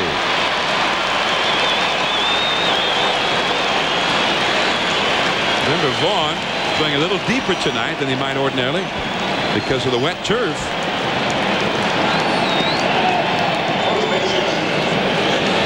That's a breaking ball toward the outside, and Vaughn comes in, and he just makes sure he stays on it. Goes down, gets down low with the ball, stays under the lights. There's a bank of lights that bothers the left fielders here. And Vaughn made sure that he got down low and he was not looking into the lights. Now John Olerud grounded out his first time, but then he got a big hit in the 3rd inning that helped set up the 3rd Mets run. He doubled with 2 down the right field line. And it's low for ball 1. The Reds bullpen is busy. Well, I think this was going to be Nagel's last inning anyway, John, because he's a 3rd hitter. Sullivan, the right-hander. The 5th. Yeah, Sullivan, the right-hander. Reyes, the left-hander. Change-up. 1 ball, 1 strike. The other thing, I guess, Joe, Nagel usually working every 5th day as a starting pitcher. He's had a lot of arm trouble this year, and he's working with just 2 days of rest. That's the one little unknown factor for Jack McKeon. Using Nagel out of the bullpen tonight is how long? How much would he have to give, and how long would he be able to give it? Well, especially after, you know, throwing 100 pitches on Friday. But I think part of it is, remember, we're talking about how young this Reds team is. Nagel has been in the playoffs a lot of times, so you want to get a guy like Nagel in there and give your, you know, get as much as you can out of him because he knows what the situation dictates. Strike 2, 3-2 the count to Olerud. Mike Piazza on deck, a right-handed slugger. Rickey Henderson giving the Mets a big run with 1 swing at his bat, making it 4-0 here in the 5th. Left field, Vaughn drifting back. He's there now. Olerud retired, 2 down, nobody on, and Piazza will come up. Now McKeon really would like to see, and you mentioned, Nagel finish this inning. Because he'd be in the same position he was in when he wanted Parris to finish the inning and let Nagel start the next inning. So you want Nagel to get out of this if you can, so you can use a pinch hitter for him in the bottom of the inning. But you're in a situation here where you're Nagel, you have to make sure that you pitch awfully tough to Piazza. He has walked twice. And 1 ball, no strikes. That pitch was supposed to be a curveball or a changeup. Look at the movement like a screwball. I think that pitch was supposed to be a ball, John. That's what he did. He was just going to throw him a ball. And if he wants to swing at it like that, go ahead and swing at it. That pitch there was another ball. He's going to say, I'm going to throw you some balls. If you want to swing at them, that's up to you. But I'm not going to let you put another number on the board here with 2 outs here in the 5th inning. And it makes a lot of sense to me. Piazza has hit 40 home runs so far this year. It's only 1 home run away for the all-time record for home runs by a catcher in a season. Breaking ball inside, 2-1. And home run record by a catcher, by the way, used to be held right here in Cincinnati by Johnny Bench, but was broken in New York by Mets catcher Todd Hundley, who's now with the Dodgers. Well, he's thrown 4 balls. Piazza swung at one of them. All these pitches were supposed to be balls. He said, hey, if you swing, go ahead if you want. And you can see Piazza stretching there. So I think his back is bothering him. It's a fastball up and in, and Piazza has to lean out of the way, and he was doing a lot of stretching there in between pitches. So I think his back is bothering him a little bit, and moving that quickly out of the way didn't help it at all. 3-1. And the changeup low. So Piazza walks for the 3rd consecutive time. So the strategy continues to be with Piazza. Let him walk. Yeah, well, you let him walk if you can't make perfect pitches or throw pitches just on the plate moving off that he will swing at. I mean, you have to have respect for the big hitters in the lineup. The Mets learned that when they were in Atlanta, and they experienced problems with Chipper Jones. He was the big bat in the lineup, and they pitched to him several times, and they paid the price. I mean, Chipper Jones and the Atlanta pitchers plunged the Mets into that late season slump, the 7-game losing streak, with a 3-game sweep in Atlanta. And it's ball 1 to Robin Ventura, who has hit a double play ball and drawn a bases loaded walk against Nagel that forced in the 3rd run. But Chipper Jones hit 4 home runs in those 3 games at Turner Field, and each one of the 4 put the Braves ahead. Change up inside. Well, you do not want to walk Ventura here, so you're going to have to go after him. I think you have to give him a pitch to hit. Now, Ventura's been very patient this at bat. He says, I'll wait till I get a pitch to hit. And Darrell Hamilton becomes an RBI threat if you put a man at second base. Hamilton on deck. Well, he's 1 pitch away from moving Piazza over to second. And if you're the Mets, what do you do here? Piazza's one of your big RBI men. Do you turn him loose 3-0? Yeah, Ventura. I would turn him loose. I would. Ventura. I'm turning him loose. But Nagel walks him on 4 pitches.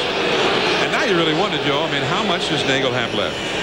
I mean, he looks like a guy who's spent to my eyes. Well, I think what he was trying to do there, he's not going to give in. And he showed us that when he walked in the run with the bases loaded on Ventura. He was trying to get a hit of him with a fastball in, and before you knew it, he was behind 2-0 and then 3-0, and he just could not afford to give in at that point. It's a very thin line that he's walking out there, but you have to walk that line when you get this far behind. You're behind, and you just cannot afford to give up a long ball or something like that to Piazza or Ventura. He made the mistake with Rickey Henderson. You can't make that same mistake here in this inning. Now Darrell Hamilton hitting .285 for the year against left-handed pitchers. Contact hitter. Curve of beauty. And it is 0-1. Hamilton, who accelerated his game when leaving Colorado. Opening the year with the Rockies, he came to the Mets and hit .341, or has hit .341 the rest of the year with the Mets. Inside, 1 ball, 1 strike. Hamilton is 0 for 2 tonight. You see what he hit with the Rockies versus what he has hit with the Mets. Not bad with the Rockies either, right? 303. Of course, for the Rockies, that's below average. That curve low and outside. Now he's behind Hamilton, 2-1. 2 2-out walks, 1 to Piazza. He's at second. 1 to Ventura. He's at first. You see the bullpen for the Reds in action. Sullivan, the right-hander. Reyes, the left-hander. Fastball sprayed foul into the crowd. 2 balls, 2 strikes. A run is already in. The Mets have a 4-0 lead. We're in the 5th inning. Cincinnati obviously can ill afford to fall any further behind. Jack McKee and Don Gullet. Bobby Valentine working the gun. Changeup just did get a piece of it.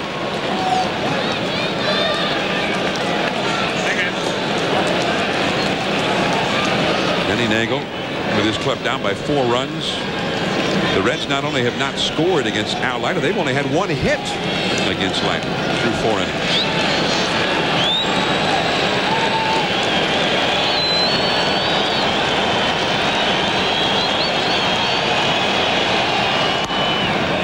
a bloop foul into the crowd. Still 2-2 to Hamilton. John, the only thing you can say if you're the Reds is that they have forced Leiter to throw 67 pitches in 4 innings. That's the only positive if you're the Reds you can look at and say, hey, he's thrown a lot of pitches. Maybe he will tire, and maybe we'll be able to score a couple before they can get some relievers in there. Out is full. But you have to get out of this inning first before you can even think about that. And talk about throwing lots of pitches. Nagel has now thrown 25 pitches in this inning alone, and 42 since he came into the game in the 3rd inning. He still has to make a good pitch. He just can't give in here. Runners go. Fastball, and they pop up foul. Aaron Boone starts over, but it's into the crowd. And that was a good pitch. Fastball in, and you can see Hamilton has been fighting the fastball in off. And watch this, fastball in. That's not a give-up pitch. You throw the fastball, but you make sure you get it inside right there. Well, that's the breaking ball and the pitch before, but the last pitch was a fastball in. This is the 9th pitch to Darrell Hamilton in this at-bat. The runners go. Fastball. Charging. Barry Larkin on the run. The throw, not in time. Hamilton with excellent speed beat it out. Tough play for Larkin. Again, sometimes when you play deep on AstroTurf and they chop the ball, it's a very difficult play because you can't plant yourself to make a strong throw. He charges and he gets rid of it, but remember, Hamilton runs well down the line, and here comes Larkin, and he throws high to first base and not in time, and is scored as a base hit. You see, he may not have had Hamilton anyway with a good throw. So Darrell Hamilton with the infield hit, but it does not deliver the run. And now Roger Cedeno, the switch hitter. Cedeno, not a power hitter, not a big RBI man. On the other hand, Cedeno this year has hit .287 with runners in scoring position. He's 0 for 2 in this game. And Nagel, who has thrown so many pitches in this inning already, 28 pitches in the inning, working on only 2 days of rest. So again, we're at a crossroads. I mean, the Reds right now need this out just to stay alive in this game. Oh, Cedeno helped him out. And he knew it in mid-swing. He tried to check. 1 ball, 1 strike.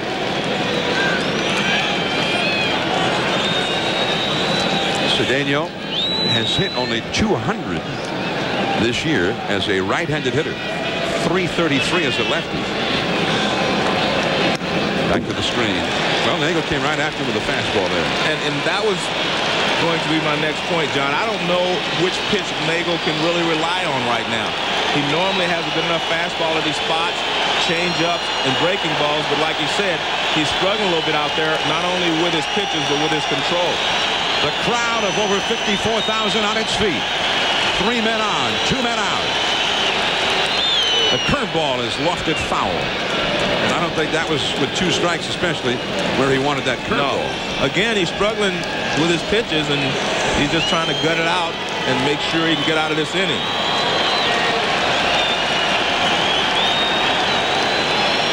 And look at that look of determination right there. Cedeno with 3 men on. Struck him out in the dirt with a changeup. He got a lot of help from Cedeno, but he gets the job done. So the Mets add 1 on the Henderson homer, but they do not break it open. The Reds are still breathing, but they have only 1 hit against Leiter, trailing 4-0. Tonight, in pursuit of the playoffs from Cincinnati, Rickey Henderson leading off the 5th inning. It hit the foul pole. And the Mets lead now 4-0. Denny Nagel, who gave up the home run, probably out of the game now, as the Reds had the last third of their batting order coming up against Al Leiter. And John, I think you have to give both of these teams a lot of credit, you know, for what they've been able to come back from this weekend. On Thursday, when the Mets lost to the Braves, since that time they've basically been on a suicide watch, because any game that they would lose basically would have eliminated them from contention. They were 2 down after that game with only 3 to go. And they've been able to get to this point. Eddie Taubensee with a big swing. And that is 0-1 as he faces Al Leiter. Denny Nagel, after leaving the mound in the 5th inning, got back into the dugout. It's the emotion of the big game in October when it's all on the line. Right to the second baseman, Alfonzo. That's one of the hardest hit balls of the game by Cincinnati against Leiter, but it ends up ending in bad luck. The Reds have not had a man hit a ball out of the infield since Jeffrey Hammond's single back in the 2nd inning. We're in the 5th inning now. Here is Aaron Boone. That single by Hammonds in the 2nd inning is the only hit of the game for Cincinnati. The pitcher spot due up after Aaron Boone. That's called a strike, up and in. Chris Steins, number 12, he is out of the on-deck circle. A pinch hit for Nagel.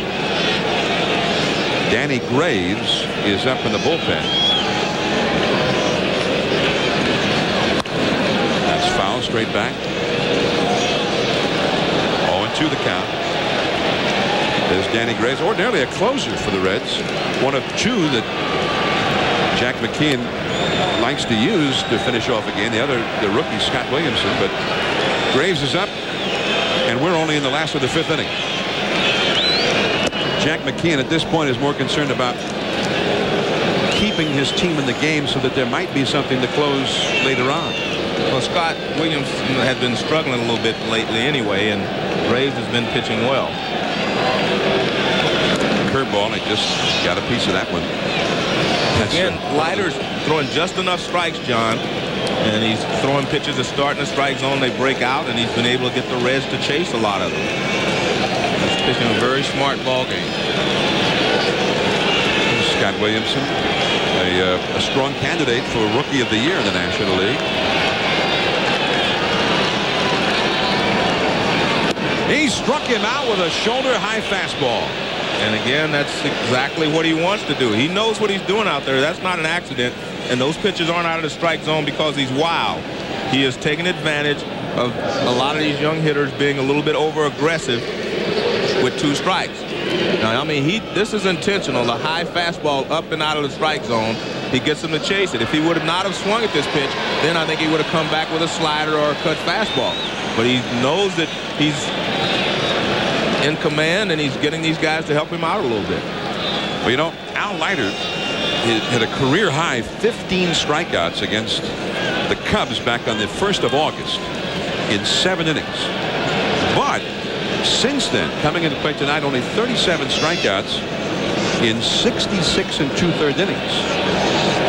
And tonight, 5 strikeouts in 4 2/3. Just that 15 strikeout game against the Cubs took something out of him there for a while. Steins chases the high one out of the zone. See, again, he knows what he's doing, and the Reds collectively as a team should sit together and say, hey, we're helping him out too much. We're going to have to be a little more patient. Give him a chance to help us, and they're not doing that. To third, Robin Ventura. A ground ball to the Mets infield. That's an out. Almost invariably. 3 up, 3 down. No hits since the 2nd inning. On to the 6th, 4-0 Mets. Field in Cincinnati. And the New York Mets, with the huge crowd on hand, have shut down the Reds. Al Leiter has smothered their offense for 5 innings. And now a man who usually doesn't come into a game until maybe the 8th inning or so. Danny Graves, 27 saves, but at this point, Jack McKeon is looking for somebody just to save a chance for them to come back. Yeah, he's saying that this is a save opportunity. Save us for the next couple of innings and give us a chance to chip away here at Al Leiter.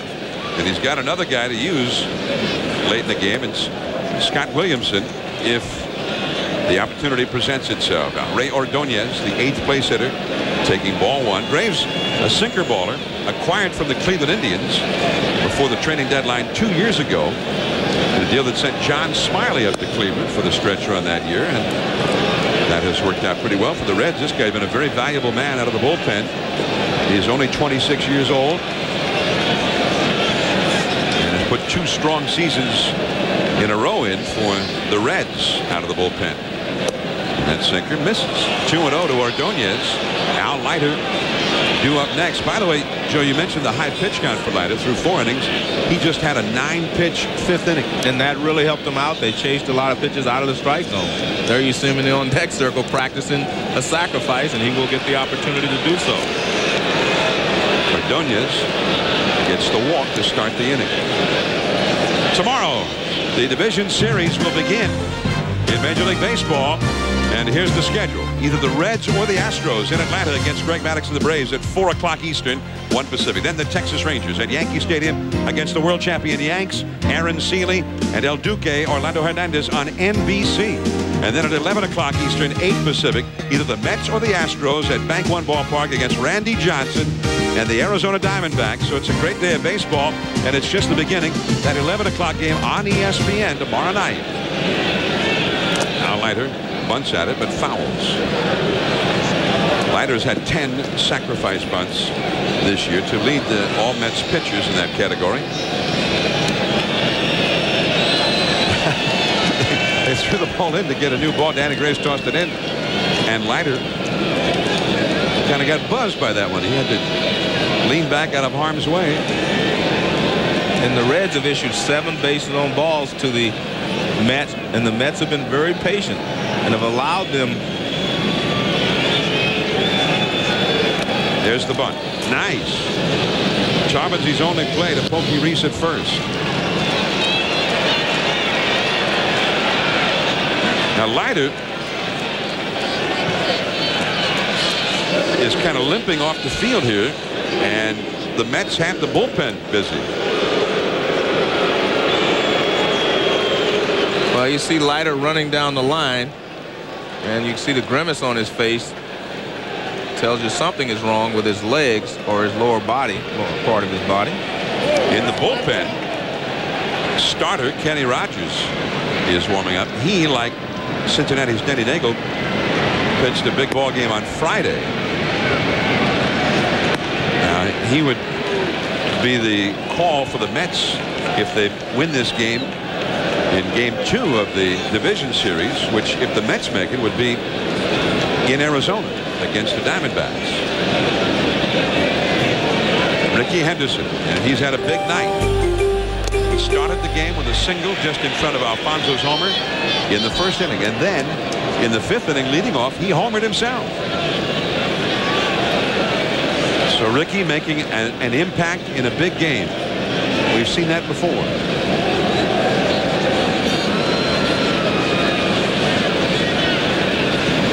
In the dirt, and it is 2-0.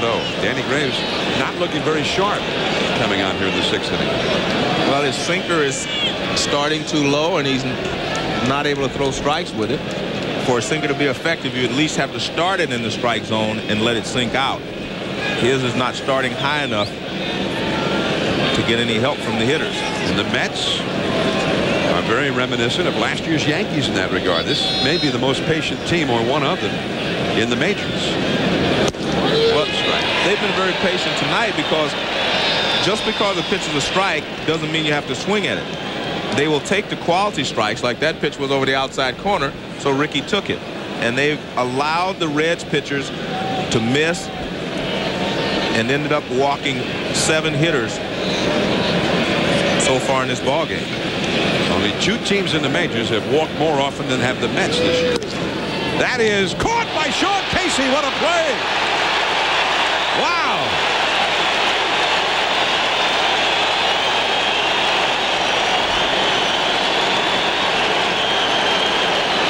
That was an excellent play by Casey. We talk so much about the infielders on both of these teams that sometimes the first basemen get overlooked.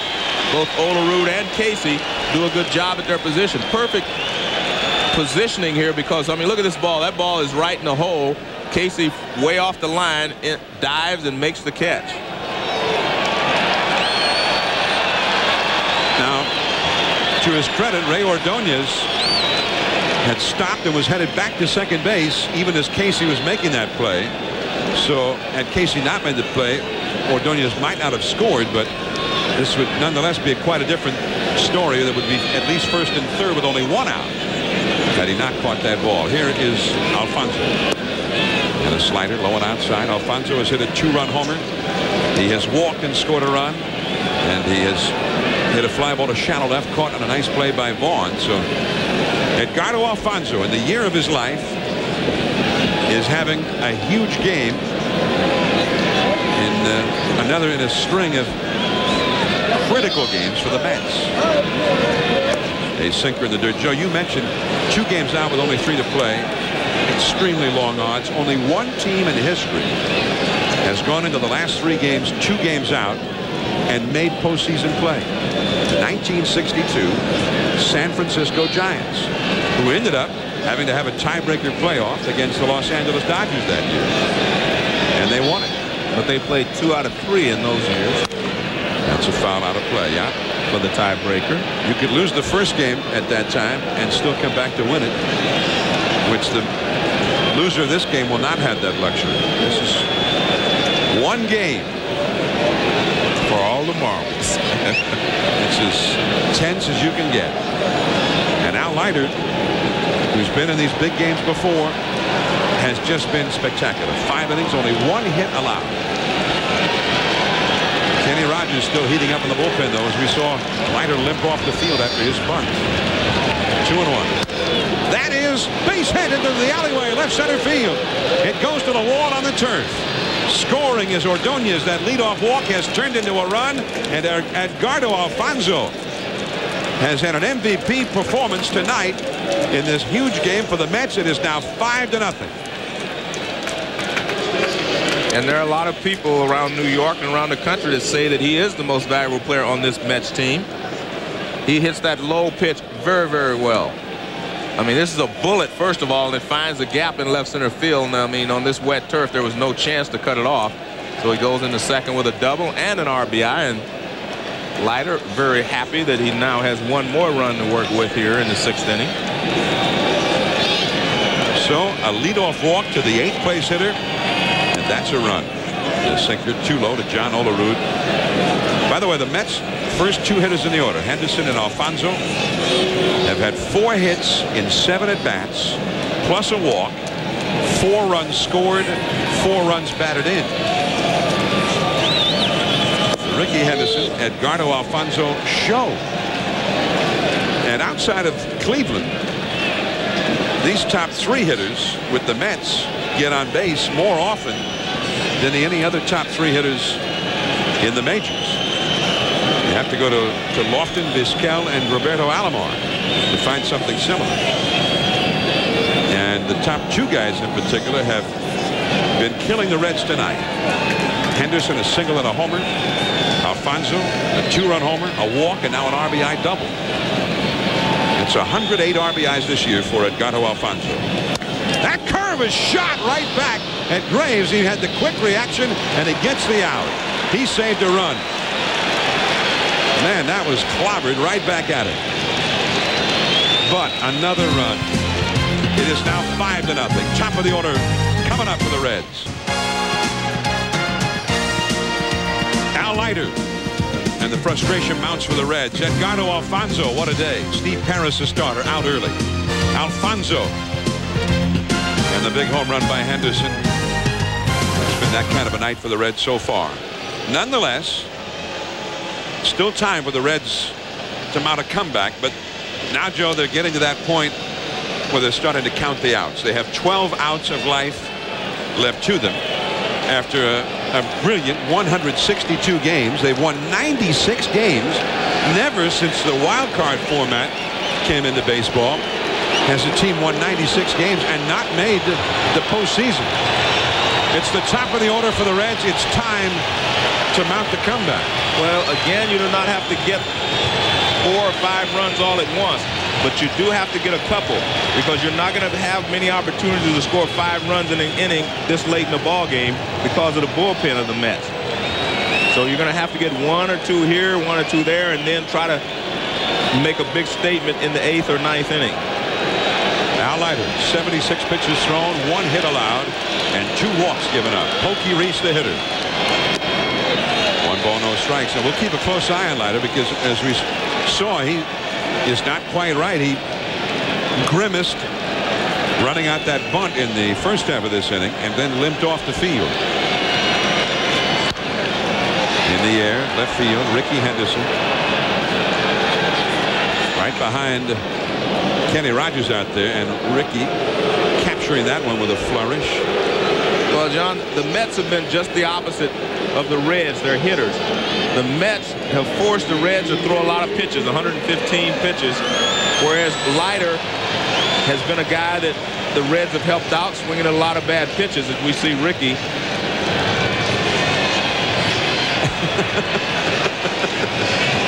Yeah, go ahead. Well, I don't know how to describe that. Yeah, Rickey. He's having a big night. Maybe you hadn't noticed. Here's Barry Larkin, and that's high and tight for ball one. Well, some guys, it's all about the big stage and the bright lights, and Rickey Henderson is one of those guys. Barry Larkin on the corner for a strike. The Reds have certainly come a long way, because before this season started, Barry Larkin was talking about wanting to be traded to a team that was committed to winning, which he thought he did not see here in Cincinnati. It's turned into a great year for the Reds, but so far tonight they have just been completely throttled by Al Leiter and the New York Mets.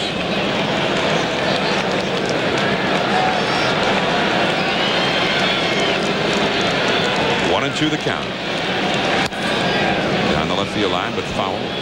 Over Kenny Rogers' head in the bullpen, out of play. 1 ball, 2 strikes. If the Mets win as the wild card team, they would go to Arizona, and they'd be up against Randy Johnson tomorrow night at Bank One Ballpark at 11 o'clock Eastern time on ESPN. There's Carl Lindner, who as of just a few days ago is the new owner of the Cincinnati Reds.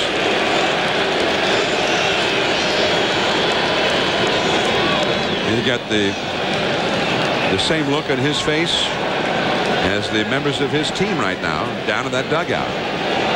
And John, I'll tell you one thing, if the Mets win, it'll probably be the first time in history someone looked forward to facing Randy Johnson.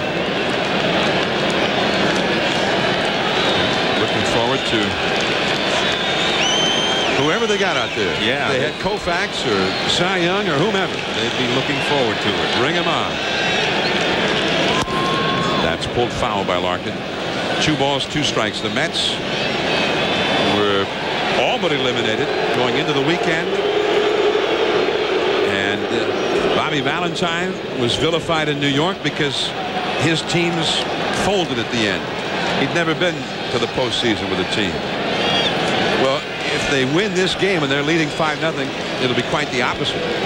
Valentine's team will have done something at the end of the season that only one other team has ever done. 2 games down, 3 to go. Only one team in history has overcome those odds to make the postseason. And Valentine has managed 1,703 games without making it to the postseason. That's out of play. And that's the 4th longest streak in the history. And Jack McKeon has managed 1,340 games without making it to the postseason. So one of these guys will at least change that after tonight's ball game. Valentine's total of games managed without being in the postseason is the 4th highest total since 1900. 2-2. Slider in the dirt. 3-2. Sean Casey on deck. By the way, Valentine's name would be forever removed from that list if they win tonight. I mean, if you make it to the postseason, you're not on any of those lists anymore. Jimmy Dykes, who managed nearly 3,000 games, Clark Griffith over 2,900 games, and Paul Richards over 1,800 games. They've had the most games managed in the big leagues without ever getting to the postseason. I might add, those are 3 of the top managers in Major League history, all well respected. And the fans get into it. They need a base runner. Strike 3 called. He changed up and got it over there, and Larkin didn't like the call. Well, Larkin thought the ball came around the plate. He thought it was outside.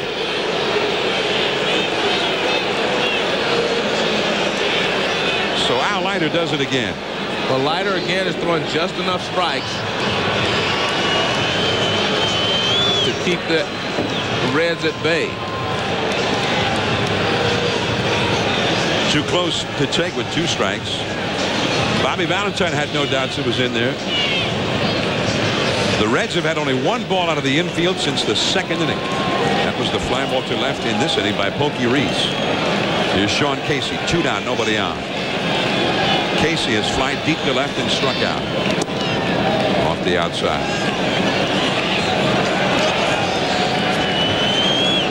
Barry thought he had won a walk there, and that was important. I mean, just to try to get on base for Casey and Vaughn to follow. 2-0. Greg Vaughn on deck.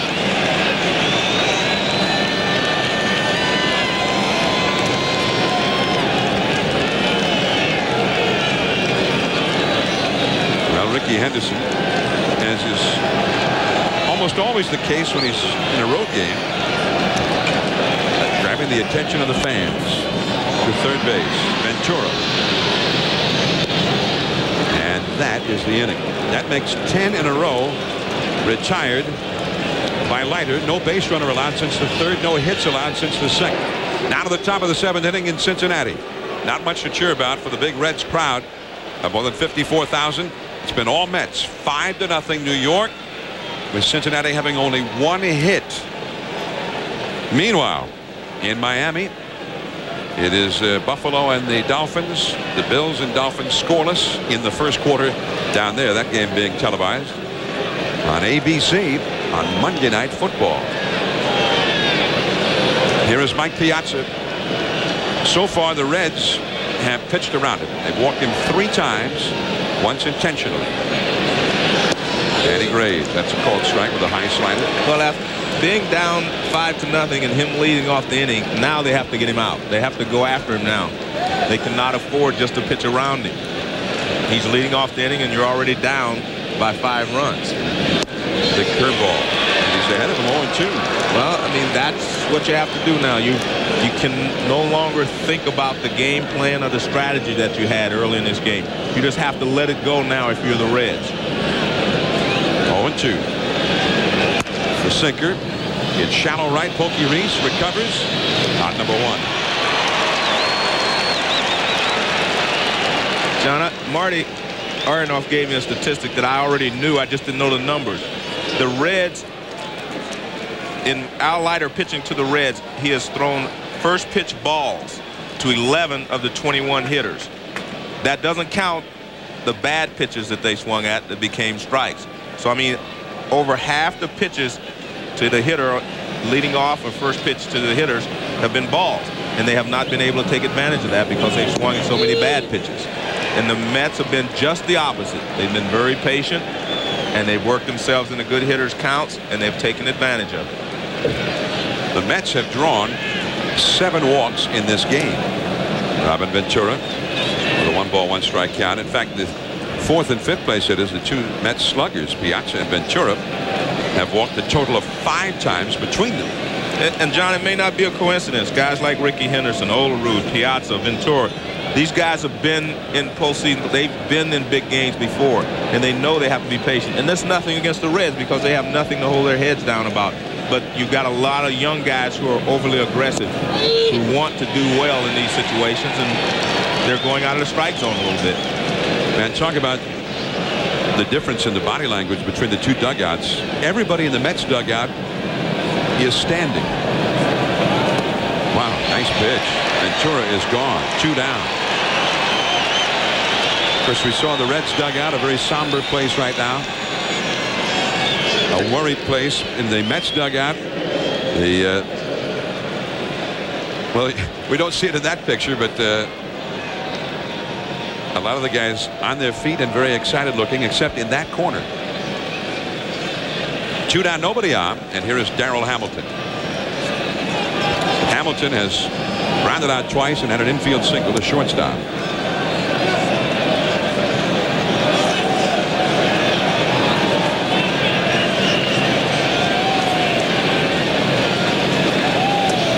And that's too low.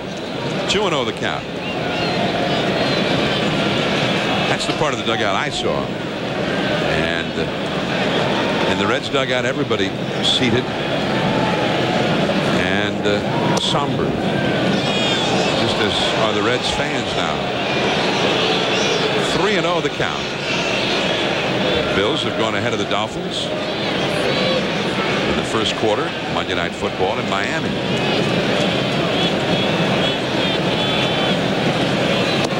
And Hamilton draws the 8th walk issued by Cincinnati pitching in this game. 2 walks have turned into runs, and another walk came with the bases loaded to Robin Ventura to force in a run. 5-0. The Mets are leading. Jack McKeon, I mean, there's not much for him to do at this point. He's trying to hold the line as best he can. But what he needs is for the offense to come alive against Al Leiter. Here's Roger Cedeno. 0 for 3. That's a strike. In the last half of this inning, Greg Vaughn, Dimitri Young, and Jeffrey Hammonds are due up. We told you about those top 2 hitters for the Mets, Henderson, Alfonzo, who have had 4 hits in 7 at-bats plus a walk, 4 batted in. That curveball is a strike. The top 2 hitters in the Reds lineup are 0 for 4 with 2 walks. And then the next 3 hitters, Casey, Vaughn, and Young, are 0 for 7. So the first 5 guys in the Reds batting order have really been shut down. The whole lineup's been shut down. They have only 1 hit. Off the leg of Danny Graves. Aaron Boone hustling over and throwing to Larkin at third to make sure that Hamilton stopped at second. And is Danny Graves okay? Hit sharply right back at him by Roger Cedeno, who stops at first alongside Mookie Wilson.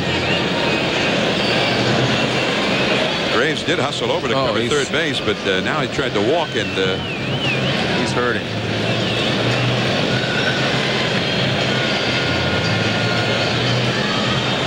Well, on this wet turf, the ball gets back awfully fast, and you can see he really didn't have any chance to react. And anytime that turf is a little wet, now watch this ball will skid. He hits it,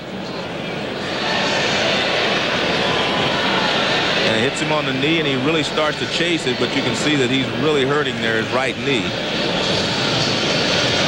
And he's having trouble walking. Yeah. He tried to take a step again. Scott Sullivan immediately gets up in the bullpen. Well, now Graves is trying to shake it off and is walking back toward the mound. Jack McKeon alongside, along with the trainer and pitching coach Don Gullett with his back to you.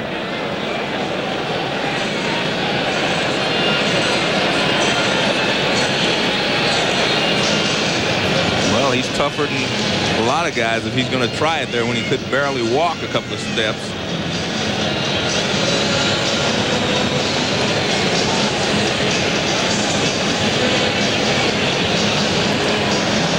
Danny Graves, out of the University of Miami, pitched in the College World Series and suffered a serious knee injury in the College World Series.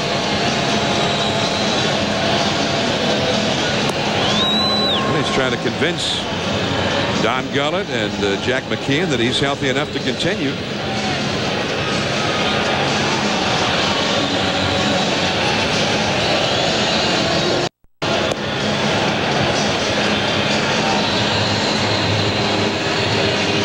And he has done so. Well, we saw Bartolo Colon with Cleveland get nailed on the shin earlier this year on Sunday Night Baseball and stay in the game. Key moment came early in this one. Edgardo Alfonzo with Henderson aboard, the second hitter of the game, launched one over the head of Jeffrey Hammonds and out of the yard. A 2-run homer against Steve Parris. And the Mets, 6 pitches into this game, were 2 runs ahead, and they have been ahead ever since. Alfonzo has since scored another run and driven home another run. Big night for Edgardo Alfonzo. Here is Ray Ordonez. Hamilton at second, Cedeno at first, 2 down. 5-0 Mets. 0-1. Here's Hamilton. With 2 down in this inning, he walked. And Cedeno alongside Mookie Wilson at first base, then hit the single. Looked like it was right below the knee, at least where Graves had pointed when the trainer came out. Well, anytime you have trouble standing, it is your knee, because that's the weakest part. You know, if you have a bad calf or a bad hamstring, you can still stand pretty easily, but it's the knee that buckles on you. Now Leiter, the pitcher, is out in the on-deck circle. The Mets bullpen is quiet. And curveball bounced foul. Over to Cookie Rojas, the third base coach. 0-2 the count. Cookie Rojas, he could kick it. Infielder, he played for the Phillies and a few other teams. So my memory of him with the Phillies was a double play partner with Bobby Wine. Yeah. One of the best. Yeah, they were. And Ruben Amaro played there for a while. They were kind of interchangeable parts. Had a long conversation with him today about Cuba and some of the great players they have over there, and the fact that they want to try to get them over here in the next couple of years. 2 on, 2 out, 2 strikes. Curveball almost hit Ordonez. 5 runs, 7 hits for the Mets, no runs, and 1 hit for the Reds. If the Mets win, they go to Arizona, but if the Reds come back and win, they go to Atlanta. Hence, the Houston Astros are sitting in Houston, not yet knowing where they're going. Houston knows that it's going, but they might be going to Atlanta, or they might be going to Arizona. So they have not been able to leave yet. There's Al Leiter on deck. Although, as Marty Aronoff points out, Joe, ever the statistician, Houston is pretty well equidistant between Atlanta and Phoenix. Curveball, got it. 2 men left. The Reds have 9 outs left to them. Vaughn, Young, and Hammonds coming up. 5-0 Met Reds. Well, they're running out of time to mount one. The Mets 5, the Reds nothing. 1 game tiebreaker playoff. Don't forget now, coming up after the season on Friday, November the 5th, the Players' Choice Awards. All major leaguers have cast their votes to recognize the best in the game in 11 different categories, including the Player of the Decade of the 90s. The nominees include Greg Maddux, Barry Bonds, and Ken Griffey Jr. Greg Maddux, of course, pitching tomorrow for Atlanta in the first game of the division playoffs against either the Reds or the Astros at Turner Field, 4 o'clock Eastern on ESPN. Rangers and Yanks, 8 o'clock Eastern on NBC. And then at 11 o'clock from Bank One Ballpark, either the Mets or the Astros against the Arizona Diamondbacks and Randy Johnson, also on ESPN, 11 Eastern, 8 Pacific, tomorrow night. And John, to this point, Al Leiter has pitched a very intelligent ball game. He's used the Reds' aggressiveness against them by getting them to chase pitches out of the strike zone. So what do you do if you're the Reds? You have 9 outs left, and someone in that club dugout has to take charge and say, look, we've got to use these 9 outs to the best of our ability. What that means is make sure we get good pitches to hit. Do not go up there and try to hit the ball out of the ballpark. Let's try to get a few runners on base any kind of way and see what happens. Greg Vaughn has struck out twice against Leiter. The problem also for Vaughn, he's only been up 1 of those 2 times with a runner on base. The Reds have had only 3 base runners against Leiter all through the game. 1 ball and no strikes. The Mets have had 15 base runners. And had Leiter not been so dominant, the Mets might be a little frustrated because they've only scored 5. They've left 9 men on. Dimitri Young on deck. Well, he's taken each of those pitches. Well, that's what you have to do. You have to be a little more patient than you have been early in this ball game. Danny Nagel back in the dugout for the Reds. Bills and Dolphins tied up in the first quarter in Miami on Monday Night Football. Over the outside, he dropped that one in there for a strike. 2-1 to Vaughn. They have not had a base runner since the 3rd inning when that man, Barry Larkin, walked. They've not had a hit since the 2nd when Jeffrey Hammonds singled, which up till now is their only hit. Leiter has 6 strikeouts. And he had the big cut at that one, but fouled it straight back. 2-2. Vaughn tied with Atlanta's Chipper Jones for third in the National League with 45 home runs. Only McGuire and Sosa have gone deep more often than this man. 2-2 the count. And that was the same thing last year, only McGuire and Sosa. Popped up on the curveball. Playable for Piazza.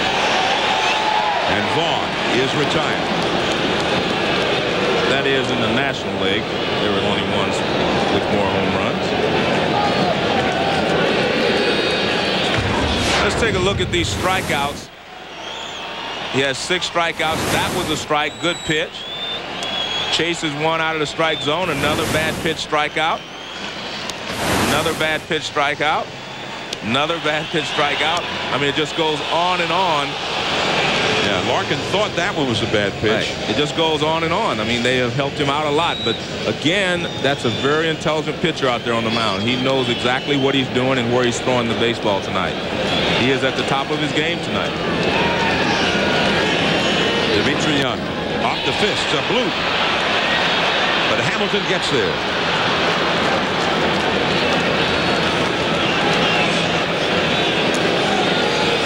That is only the 3rd fly ball to reach the outfield hit by the Reds tonight against Leiter.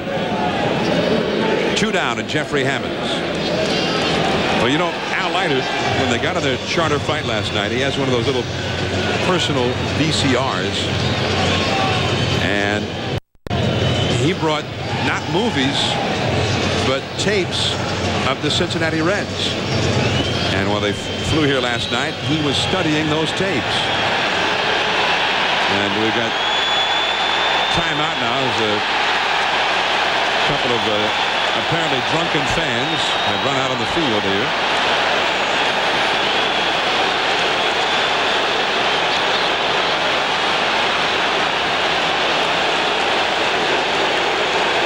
So 2 down, nobody on in the 7th inning. And the 2 fans are being taken care of by some of Cincinnati's finest. With 2 down in the 7th, and the Mets leading 5-0.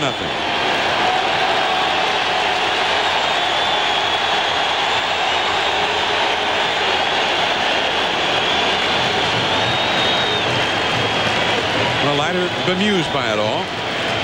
But you know, Joe, I mean, he studied those videotapes and perhaps didn't even have to. Ordonez, by the way, ended up with one of those guys' wallets.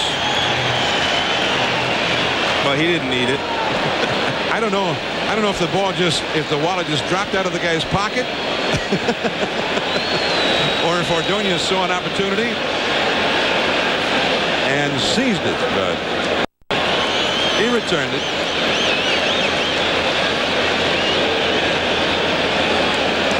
Jeffrey Hammonds the hitter. 2 down, nobody on in the 7th inning. Hammonds with a single, the only hit of the game. He's popped out. High in the air to left center field. Hamilton back near the warning track, calling off Henderson. Look out! Henderson wanted it. And he got it. Only 6 outs remaining for the Reds now. 13 in a row retired. Postseason play for the first time since 1988. Darryl Hamilton, I got it. No, it's Rickey's night, apparently. And now Leiter. Oh, my Lord. But all's well that ends well. Rickey did make the catch. There was no collision. Here is Leiter to lead it off against Danny Graves.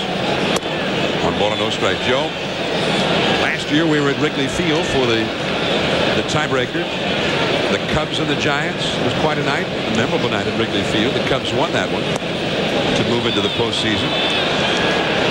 1995, it was the Kingdome, the Seattle Mariners and the Anaheim Angels. We were there for the Western Division title, and I bring that one up in particular because that was the Randy Johnson show. I mean, Randy Johnson just blew away the Angels. I believe they got 1 run against him on a home run by Tony Phillips, and that was it. And Al Leiter is certainly doing it in a far different way than the big unit 4 years ago, but equally as effective, if not more so. Yeah, very intelligent pitching tonight by Leiter. I think that's the key. Johnson just overpowered him. through the legs of Graves. Barry Larkin, though, gets it. And Leiter limping up the line again. And there is one away. John, you know what's interesting is that the Mets were 4-5 against the Reds this year, but the 4 victories all came here at Riverfront Stadium. That's very interesting, especially since the Mets are a natural turf team and the Reds are an AstroTurf team, and they beat them on their home ground. Rickey Henderson has singled and scored a run, flied out, homered, and lined out. Well, the Mets had an excellent road record this year, 47-34 away from Shea Stadium.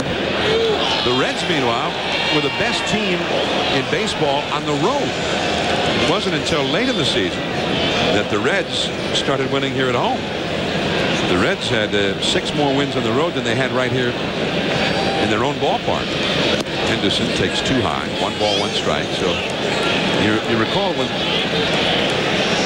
the Reds played their series in New York, it was back in June, and they were one of the teams that helped plunge them into that first losing streak that the Mets went through, an 8-game losing streak. Rickey takes a strike. He didn't think so. 1 ball, 2 strikes.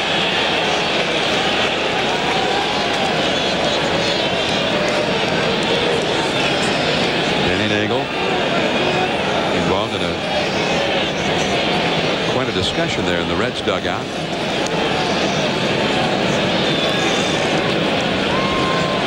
Chris Steins and Nagel talking it over. That curveball lifted to center. Jeffrey Hammonds, and that's the 2nd out. So Henderson is gone. 2 down. Remember, after the ball game, stay tuned for Baseball Tonight on ESPN. We'll have the complete story from the post-game clubhouses. Peter Gammons will have his analysis. Also, Chipper Jones sounds off on an MVP-type year, as well as the playoffs upcoming. That's all on Baseball Tonight, so we'll be bringing you right back for complete post-game coverage. So stay tuned to ESPN after the game. And of course, Joe, whatever team does win this game, and the Mets are leading 5-0, it will be a night to remember. And we were just mentioning that night to remember at Wrigley Field last year. Sometimes the great days can be fleeting in this game. Jim Riggleman, who managed the Cubs to that wild card title just a year ago, today was fired by the Chicago Cubs. So he went from being the toast of the town to being a bum in just a year. Pete Harnisch, it was his victory last night with an arm that is almost surely going to need surgery when this season is over. Last night, he got the Reds to this game with a great performance after waiting nearly 6 hours even to go out there after the game was supposed to have started. 16 wins for Harnisch. Right back to Graves again. This time he got the glove on it and is just in time to get Edgardo Alfonzo. One of only 2 times that they've gotten Alfonzo, who's been beating up on the Reds. 5-0 in the 5th inning, and then Alfonzo drove in another run in the 6th inning with an RBI double. Olerud, Piazza, and Ventura with only 1 hit between the 3 of them. 1 RBI, Ventura getting a base-loaded walk. So much of the Mets offense tonight has come from the top 2 spots in the batting order. Henderson and Alfonzo combining for 4 RBIs. Henderson, by the way, has left the game now, as Melvin Mora, who was yesterday's 9th inning hero. Mora, in place of Rickey Henderson, got the 1-out single in the 9th inning ahead of Alfonzo's base hit that helped set up the winning run that scored on the wild pitch. So Henderson, 40 years of age, and perhaps heading to the postseason now again for the first time as a Met. And a lot of smiles in that Mets dugout now as they are 6 outs away from being able to let all of that emotion overflow. And that's interesting, because yesterday when they won the ball game, the Mets had a big celebration. right out on the field. They could not restrain themselves. And I understand that because they had come from 2 games out with 3 to go, and that was like they had really accomplished something, which they had. They got themselves one more game here against the Reds tonight, and maybe some more if they can hold on. The batter is Eddie Taubensee, and as we start thinking more and more about the Mets perhaps moving on now, the fact that Leiter has taken them so deep into this game, giving the bullpen up till now a night off, could be a very big benefit tomorrow night if they open up the playoffs indeed in Phoenix against the Arizona Diamondbacks. If the Mets are the team that makes it, they open in Arizona. Eddie Taubensee, 2-1 the count. And they had the same type of performance Saturday when Rick Reed pitched 9 innings and gave the bullpen a complete rest. So they're getting what they need at the right time. And that helped them win that ball game yesterday. I mean, the bullpen was a little better than Pittsburgh's bullpen yesterday in that win. In fact, Turk Wendell was extraordinary. Came in, retired 8 in a row. It may have been the key performance out of that bullpen. And he could go so long because he was rested thanks to Rick Reed. That is too low, and Taubensee gets a leadoff walk. The first time the Reds have had a base runner since the 3rd inning. Leiter had retired 13 consecutive Reds until now. Another field goal for the Dolphins on Monday Night Football. 6-3 Miami over the Bills late in the first quarter on ABC. A little stirring in the Mets bullpen, but no one is throwing. Leiter had thrown only 97 pitches coming into this inning. Aaron Boone. 1 ball, no strikes. Now, they have a runner at first base, but have not gotten a runner to second base yet tonight. Such has been the complete dominance of Al Leiter. Boone has popped to short and struck out. That's a strike. The pitcher spot due up next, and Mark Lewis is out on deck.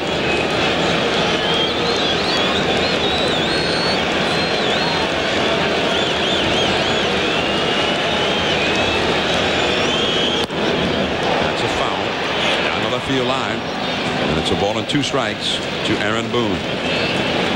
And the Mets bullpen is indeed getting to work now, just in case, behind Al Leiter.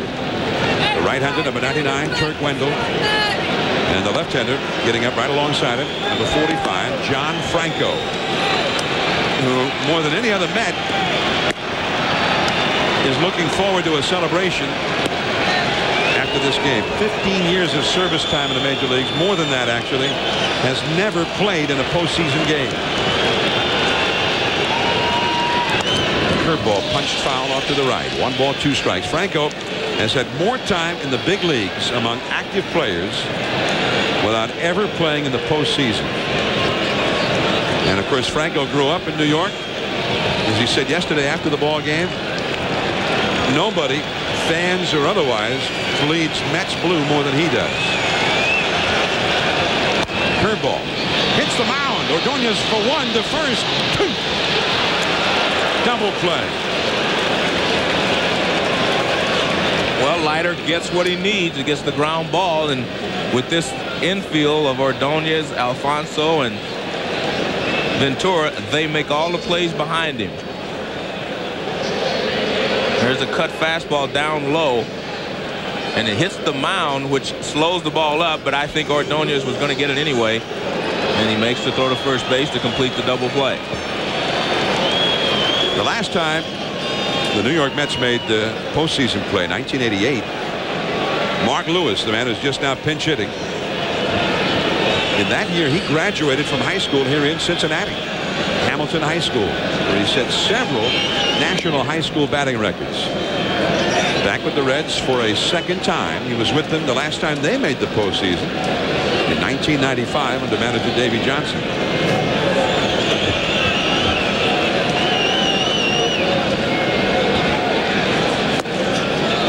Franco, those years without ever making postseason play. The year that Mark Lewis graduated from high school was the closer for the Cincinnati Reds. He began his career right here in Cincinnati. And it would be ever so sweet for him to celebrate the move to the postseason here in Cincinnati after all those years. Lewis is gone. And Al Leiter has a one-hit shutout through 8 innings. Olerud, Piazza, Ventura coming up. Heading up the steps into the clubhouse, and as he passes the champagne, which is on ice. Well, I tell you what, John, if they win and they have the champagne, they better be sparing with it. They got to face Randy Johnson tomorrow. So you better not go up celebrating too much. Yeah. There's not a whole lot of time to celebrate here for the Mets. They'll be right back under the gun tomorrow night against the big unit. Strike one from Dennis Reyes out of the Reds bullpen to John Olerud. Olerud 0 for 3 with a walk. Reyes is the 4th Cincinnati pitcher of this game. There have been 5 other one-game playoffs in a tiebreaker in Major League history. That's a base hit to center for Olerud. And we're wondering if the performance so far of Al Leiter is the strongest ever seen in a game like this. Coming up tomorrow, it's at this point looking to be the Astros in Atlanta against Greg Maddux and the Braves. Shane Reynolds for Houston at 4 Eastern on ESPN. Rangers Yanks 8 o'clock Eastern from Yankee Stadium on NBC. And then it appears to be at this point the Mets against the big unit 11 o'clock Eastern on ESPN tomorrow night from Phoenix. But we have to be careful. What is that? Remember Yogi Berra? It ain't over till it's over. All right. Al Leiter with a one-hit shutout through 8 innings. I remember, Joe, you being in that one-game playoff, Houston and the Dodgers, 1980. Joe Niekro was the best pitcher on the field that particular day. He pitched very well. I don't think he pitched the entire ball game, though. Piazza, the 3rd. Get one there. Reese back to first, double play. Piazza grounded into more double plays than any other hitter in the National League this year. And he is 0 for 2 with 3 walks in this game. And they only pitched to him after they had a commanding lead, which I think was very smart on the Reds' part. You don't pitch to the big guns unless you have to.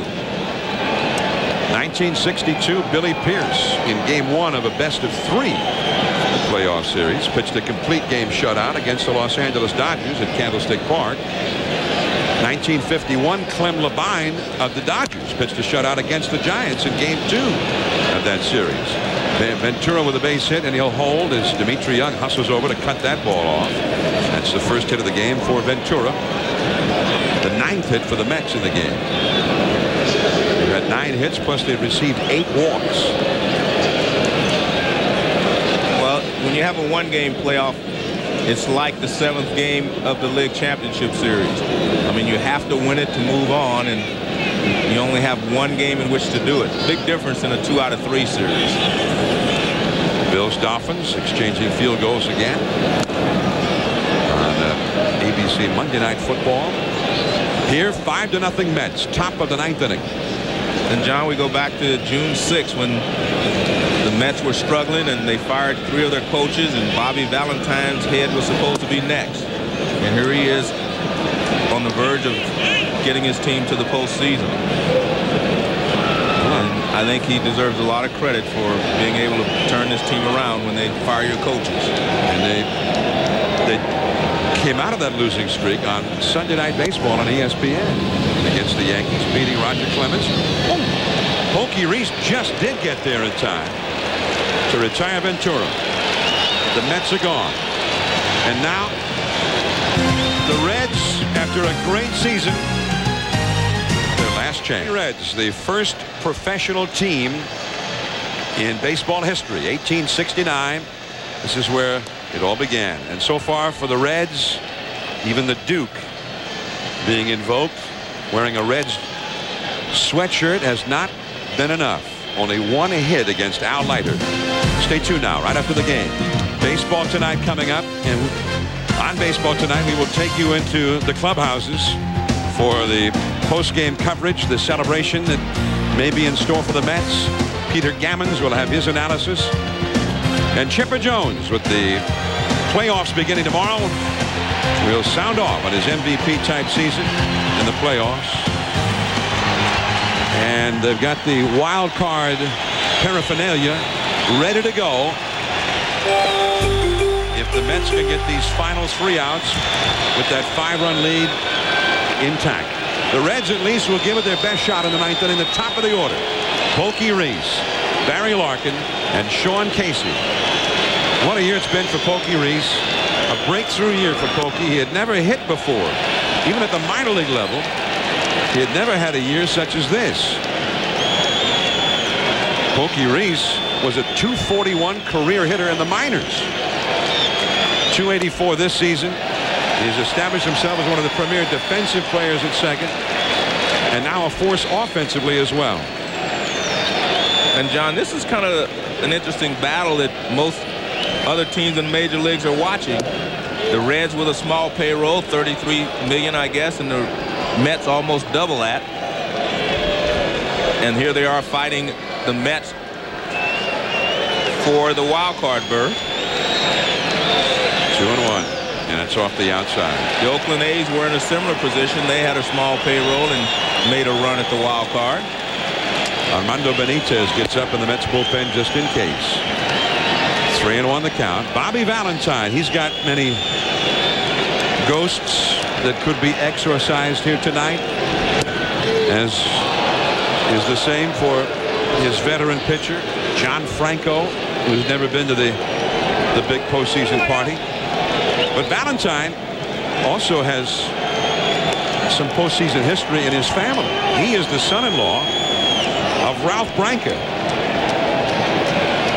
Ralph Branca, of course, is the man who threw the pitch that was hit by Bobby Thompson. The shot heard round the world to give the New York Giants the National League pennant against the Brooklyn Dodgers in a playoff such as this in 1951. That's a foul right back beneath us. And you can see Bobby Valentine motioning to Benitez down there. Hurry up, hurry up. I want you to get ready as quickly as possible. It's funny, Branco went to the ballpark yesterday. He said he wanted to be there because he felt like October 3rd owed his family something. Yeah. And the Mets were able to win. October the 3rd yesterday, the 48th anniversary of the Bobby Thompson home run off Ralph Branca. And it was ironic. Branca was not there at the beginning of the game because he had a long-standing commitment to appear at a card show with Bobby Thompson. That's down the left field line, a base hit. An extra base hit for Pokey Reese. And he is the Reds' first runner to make second base tonight.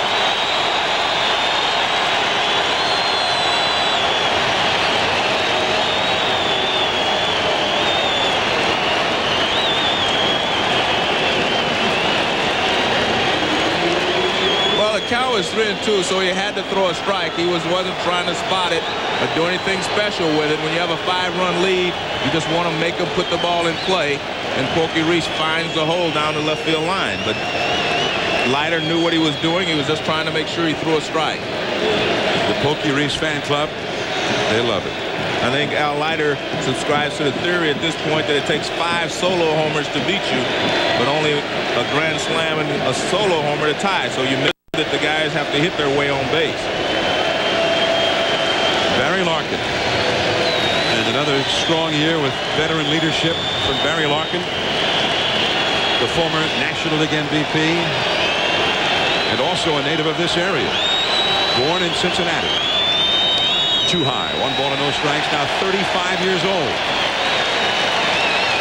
Well, it appears that Benitez is ready. In case Bobby wants to go to him, he is ready in the bullpen. There's Armando, number 49, alongside Al Jackson, the bullpen coach. 2-0. Rickey Henderson now, who has had a heroic night on the big stage. But now, Dave Wallace, the pitching coach, is going to go out. Join Mike Piazza with Al Leiter at the pitcher's mound. He had thrown only 111 pitches coming into this inning. Had Al Leiter. Baseball Tonight right after the game, so don't go anywhere because we'll have the complete story from the clubhouses, both the Mets and Reds clubhouses. Wherever the celebration is, we'll have it on Baseball Tonight, and also the complete look at how the playoff picture shapes up, because all of the pieces will be in place at the end of this game for the first time. 2-0 to Barry Larkin. 3-0. The Reds 3, 4, 5 hitters to follow. Casey Vaughn and Dimitri Young. Larkin is 0 for 2 with a walk tonight.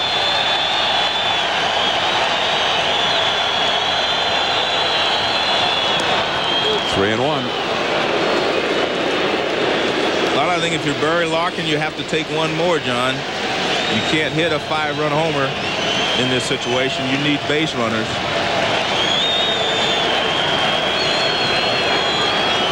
Pokey Reese led off with a double. Rickey Henderson a spectator at this point, but he swung at it. Right to the shortstop Ordonez. One away. Reese over to third. And that surprises me because Barry is usually very aware of situations, but I don't think you, at that point, you just need base runners. Now Sean Casey has been one of the top hitters in the league all year, with Vaughn behind him. But the 3, 4, 5 hitters for the Reds tonight have not so much as reached base, not even with a walk. They are 0 for 9. Casey, Vaughn, and Young each 0 for 3. Casey is flied out deep to left, struck out, and grounded out. And this is a guy we'll be hearing a lot more from if he can stay healthy. I mean, he looks like he's got one of the sweet strokes. And Jack McKeon thinks he's going to win batting championships a la Tony Gwynn, and also be a perennial 30 home run man. Well, he's going to have to wait till Larry Walker leads the league, because, I mean, at this point, Larry Walker hitting 380, 370. It's going to be very difficult for anyone to hit that high. Larry Walker hit 379 to lead the National League this year, but he also hit 37 home runs. So he's not your prototypical high batting average hitter in the form of Tony Gwynn, Rod Carew, and all those guys that hit for high averages without hitting a lot of home runs. 2 strikes to Sean Casey, runner at third. Just off the outside. He wouldn't chase it. 1 ball, 2 strikes. Bobby Valentine, 1,704 games. This is the 4th beyond the 1,700 without ever going to the postseason. And that has dogged him, especially these last 2 years. The Mets, who lost the last 5 games consecutively last year, to lose their chance to go to postseason. And then they had that 7-game losing streak near the end this year. He is 2 outs away from taking his Mets to Phoenix. And that's a foul. Out of play. Casey stays alive. 2 balls, 2 strikes. Al Leiter has not had a complete game this year. The Mets as a staff have only pitched 4 complete games all year. And 2 of those have come from Kenny Rogers, who was not a Met until late July. Leiter has now thrown 128 pitches tonight. He struck him out. His 7th strikeout. And again, he goes high and out of the strike zone. But I tell you what, the Reds just have to tip their hats to Al Leiter, because he's had good stuff and he's used it intelligently. And when your pitcher does that, you do not have a lot of chances. Here's that high fastball right on by him with 2 strikes. That's a tough pitch to catch up with. Yeah, the despair. And for Bobby Valentine, it's never been this close. 1 out away. Greg Vaughn, the hitter. And fittingly, Greg Vaughn, the veteran, added to this Reds ball club for leadership and for a lot of RBIs, and he's delivered both. You're right. He's been the guy in the clubhouse. That was the best investment the Reds made last winter. And it's 1 ball and 1 strike now. The clubhouse is ready. The champagne is on ice, and the lockers have been protected with the big sheets of plastic. And for the Mets, who've been through 3 different seasons worth emotionally this year, there's another fan has come running out onto the field to be taken care of by the Cincinnati police. And this is Bobby Valentine, who's ready for a celebration, but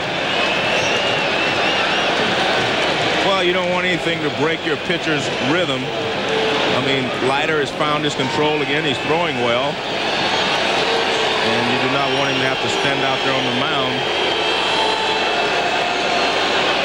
while they take care of the problem. That's 3 different times we've had people on the field, twice in the middle of an inning here in Cincinnati tonight. The forlorn look of Sean Casey. And Bobby Valentine, and the Mets need 1 out more. 2-1 to Greg Vaughn. For Vaughn, personal satisfaction too, Joe, because 50 homers last year in San Diego, but the feeling was, what were the odds that he'd do it again? And they traded him. Well, he's not going to do it again. The 45 is good enough. He's not going to hit 50, but 45, that's a lot of home runs with a lot of RBIs. And he's helped the Cincinnati club to almost as many wins as the Padres had last year. But for the first time since the wild card system has come in, a team will have won as many as 96 games and not made it to the ultimate goal. Barry Larkin, now at 35 years of age, it is becoming evident he's not going to make it this year. But the game moves on, and now Bobby Valentine has to decide how much longer can he stick with his great veteran Al Leiter, who has been so strong tonight. He's talking it over with Dave Wallace, the pitching coach. And his reaction after throwing ball 4. He's got a 2-hit shutout going, and I'm sure Joe really dearly wants to finish it. Well, the fact that he has a 2-hit shutout shouldn't come into play here. If you're the manager, you have to say to yourself, can he finish, and not worry about whether he gets a complete ball game or pitches a 2-hit shutout. The only objective tonight is to win. As Vaughn runs, Dimitri Young fouls one down the right field line. Dimitri Young is 0 for 3, 2 ground outs and a pop fly to center. Vaughn was running. They're not holding him at first base. We've got Pokey Reese at third and Vaughn at first. This is the 10th time there's been a tiebreaker playoff in the history of Major League Baseball. And up to now, one of the greatest pitching performances ever seen in one of these. And it's caught by Alfonzo at second base. And Al Leiter has completed a 2-hit shutout. And it has put the Mets into the playoffs for the first time in 11 years. And this one was Leiter's first complete game of the season.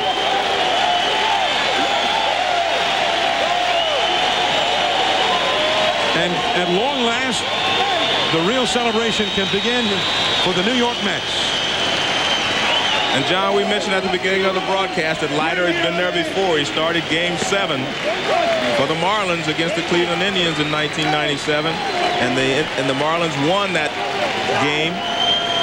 And I think tonight again he was just on top of his game. He pitched a great ball game, and he was very smart. And again, the Reds have nothing to hold their heads down about. They just ran into a buzzsaw tonight.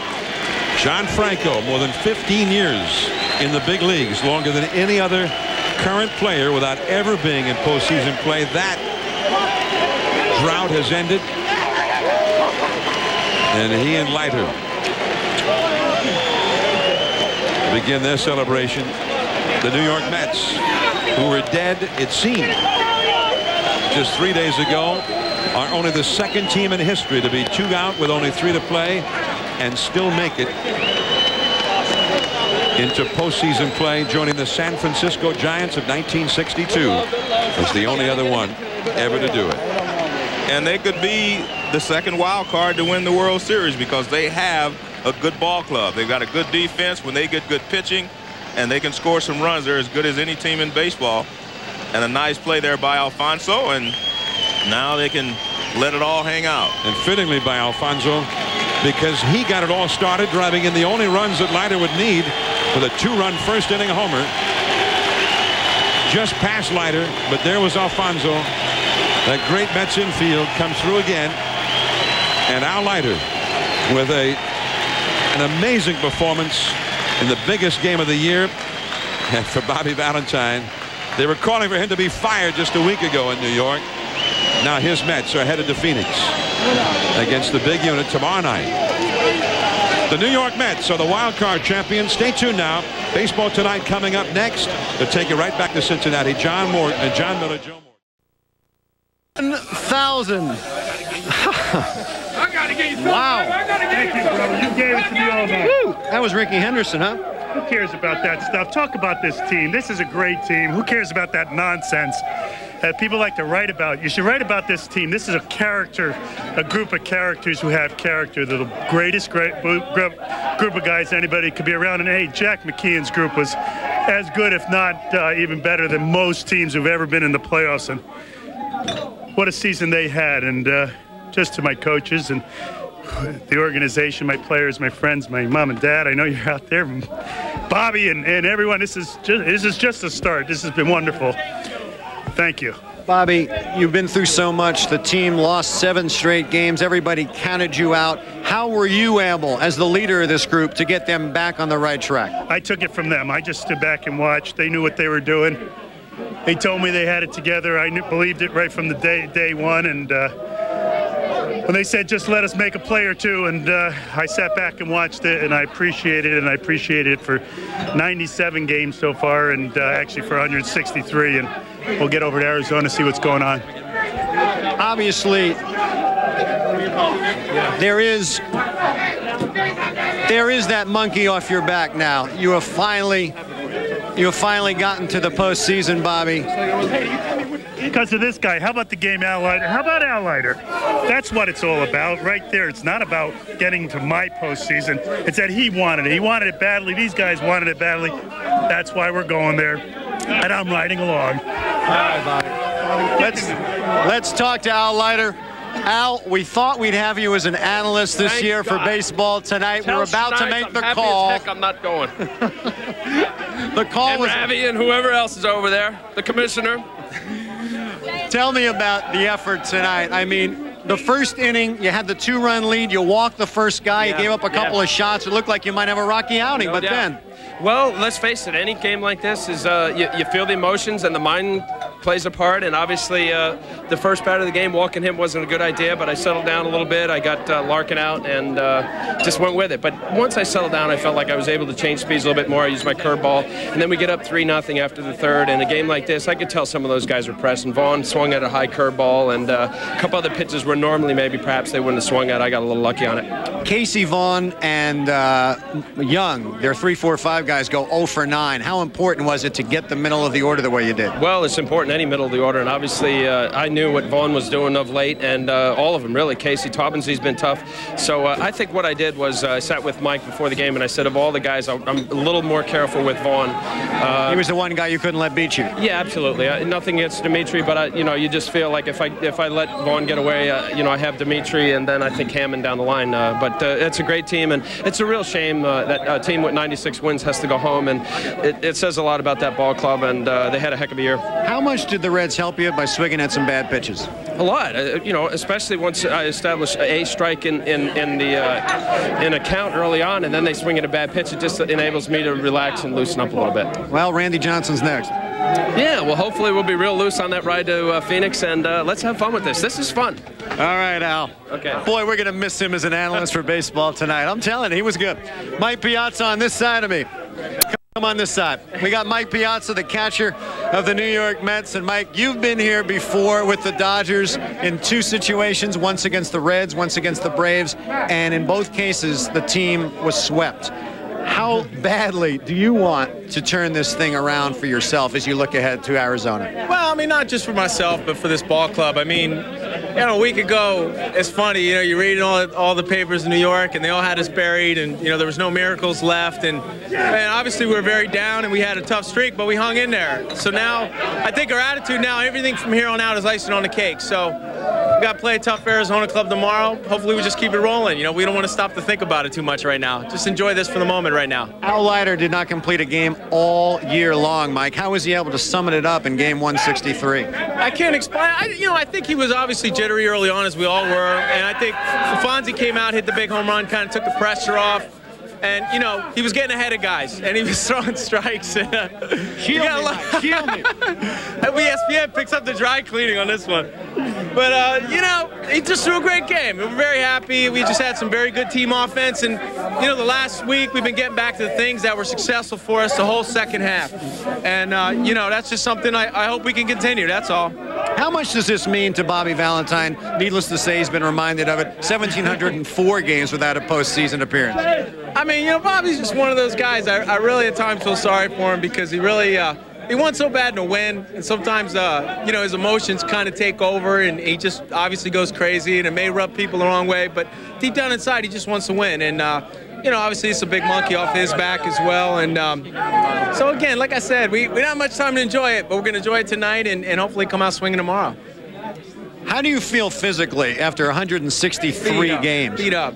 I mean, you know, I think the toughest thing about it is we kind of put ourselves in this position, you know, when we had that streak and every game is so critical. Ideally, you'd like to have, you know, 4 or 5 days before you start the playoffs to get in there. But you know what? Now, like I said, the attitude is such that we just weren't expected to be here. So now everything from here on out is just, you know, we have that attitude like, you know, we got nothing to lose. I mean, that may not be the case because there was a lot of expectations on this ball club, but you know, that's the way we feel. And before the last weekend, we just said, you know what, let's just have a good weekend, finish strong, and kind of just get that sort of karma, or that idea that we didn't finish strong last year off our backs. All right, Mike, thank you so much. Thanks, Ron. Appreciate it. Mike Piazza. Rickey Henderson is now going to be joining us, the left fielder of the New York Mets.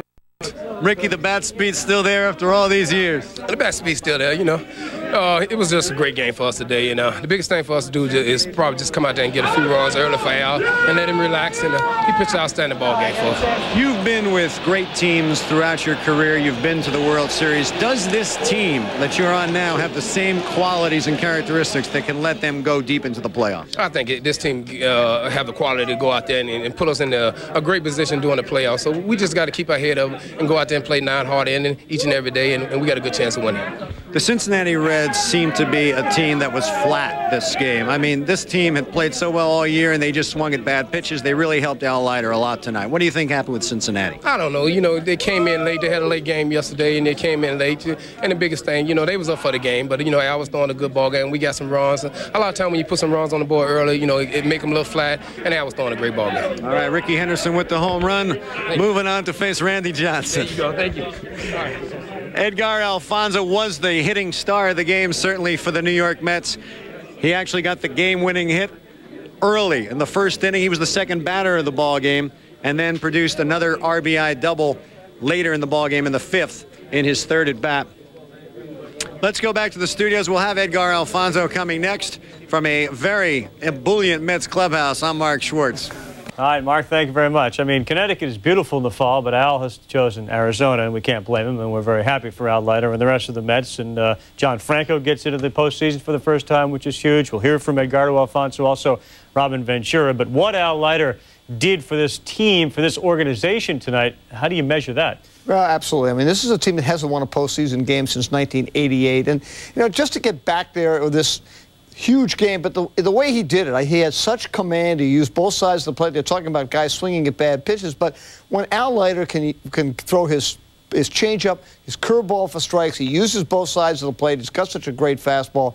He sets up a lot. What he also did, though, was he took all the pressure off the bullpen. Everyone got the day off, and that's really important. They've pitched a lot this last weekend to get them into this postseason. Now they've had the time off to go face Arizona. I tell you, the Mets have been to Antarctica and back There's nothing more anybody can say about them. They've really gone past the point of pressure. They're a veteran team. Their pitching is perfectly set up with Yoshi and Rogers and Reed before Leiter comes back on Saturday. They're very dangerous, and I'm sure Arizona is fully aware of that. Absolutely. Okay, let's take a look at the matchups now that they're all set. And again, the 8 teams that are going to be in the 1999 postseason are now know where they're going to play. In the National League, it looks this way. Astros, they go with Shane Reynolds to deal with Greg Maddux. Maddux 9-8, 3.05 ERA in the postseason. And the Mets are going to send Masato Yoshida to the mound to deal with Randy Johnson. Yoshida's got the second-best ERA in the National League since August 15th. That's 161, and as Peter just pointed out, we know all about how strong this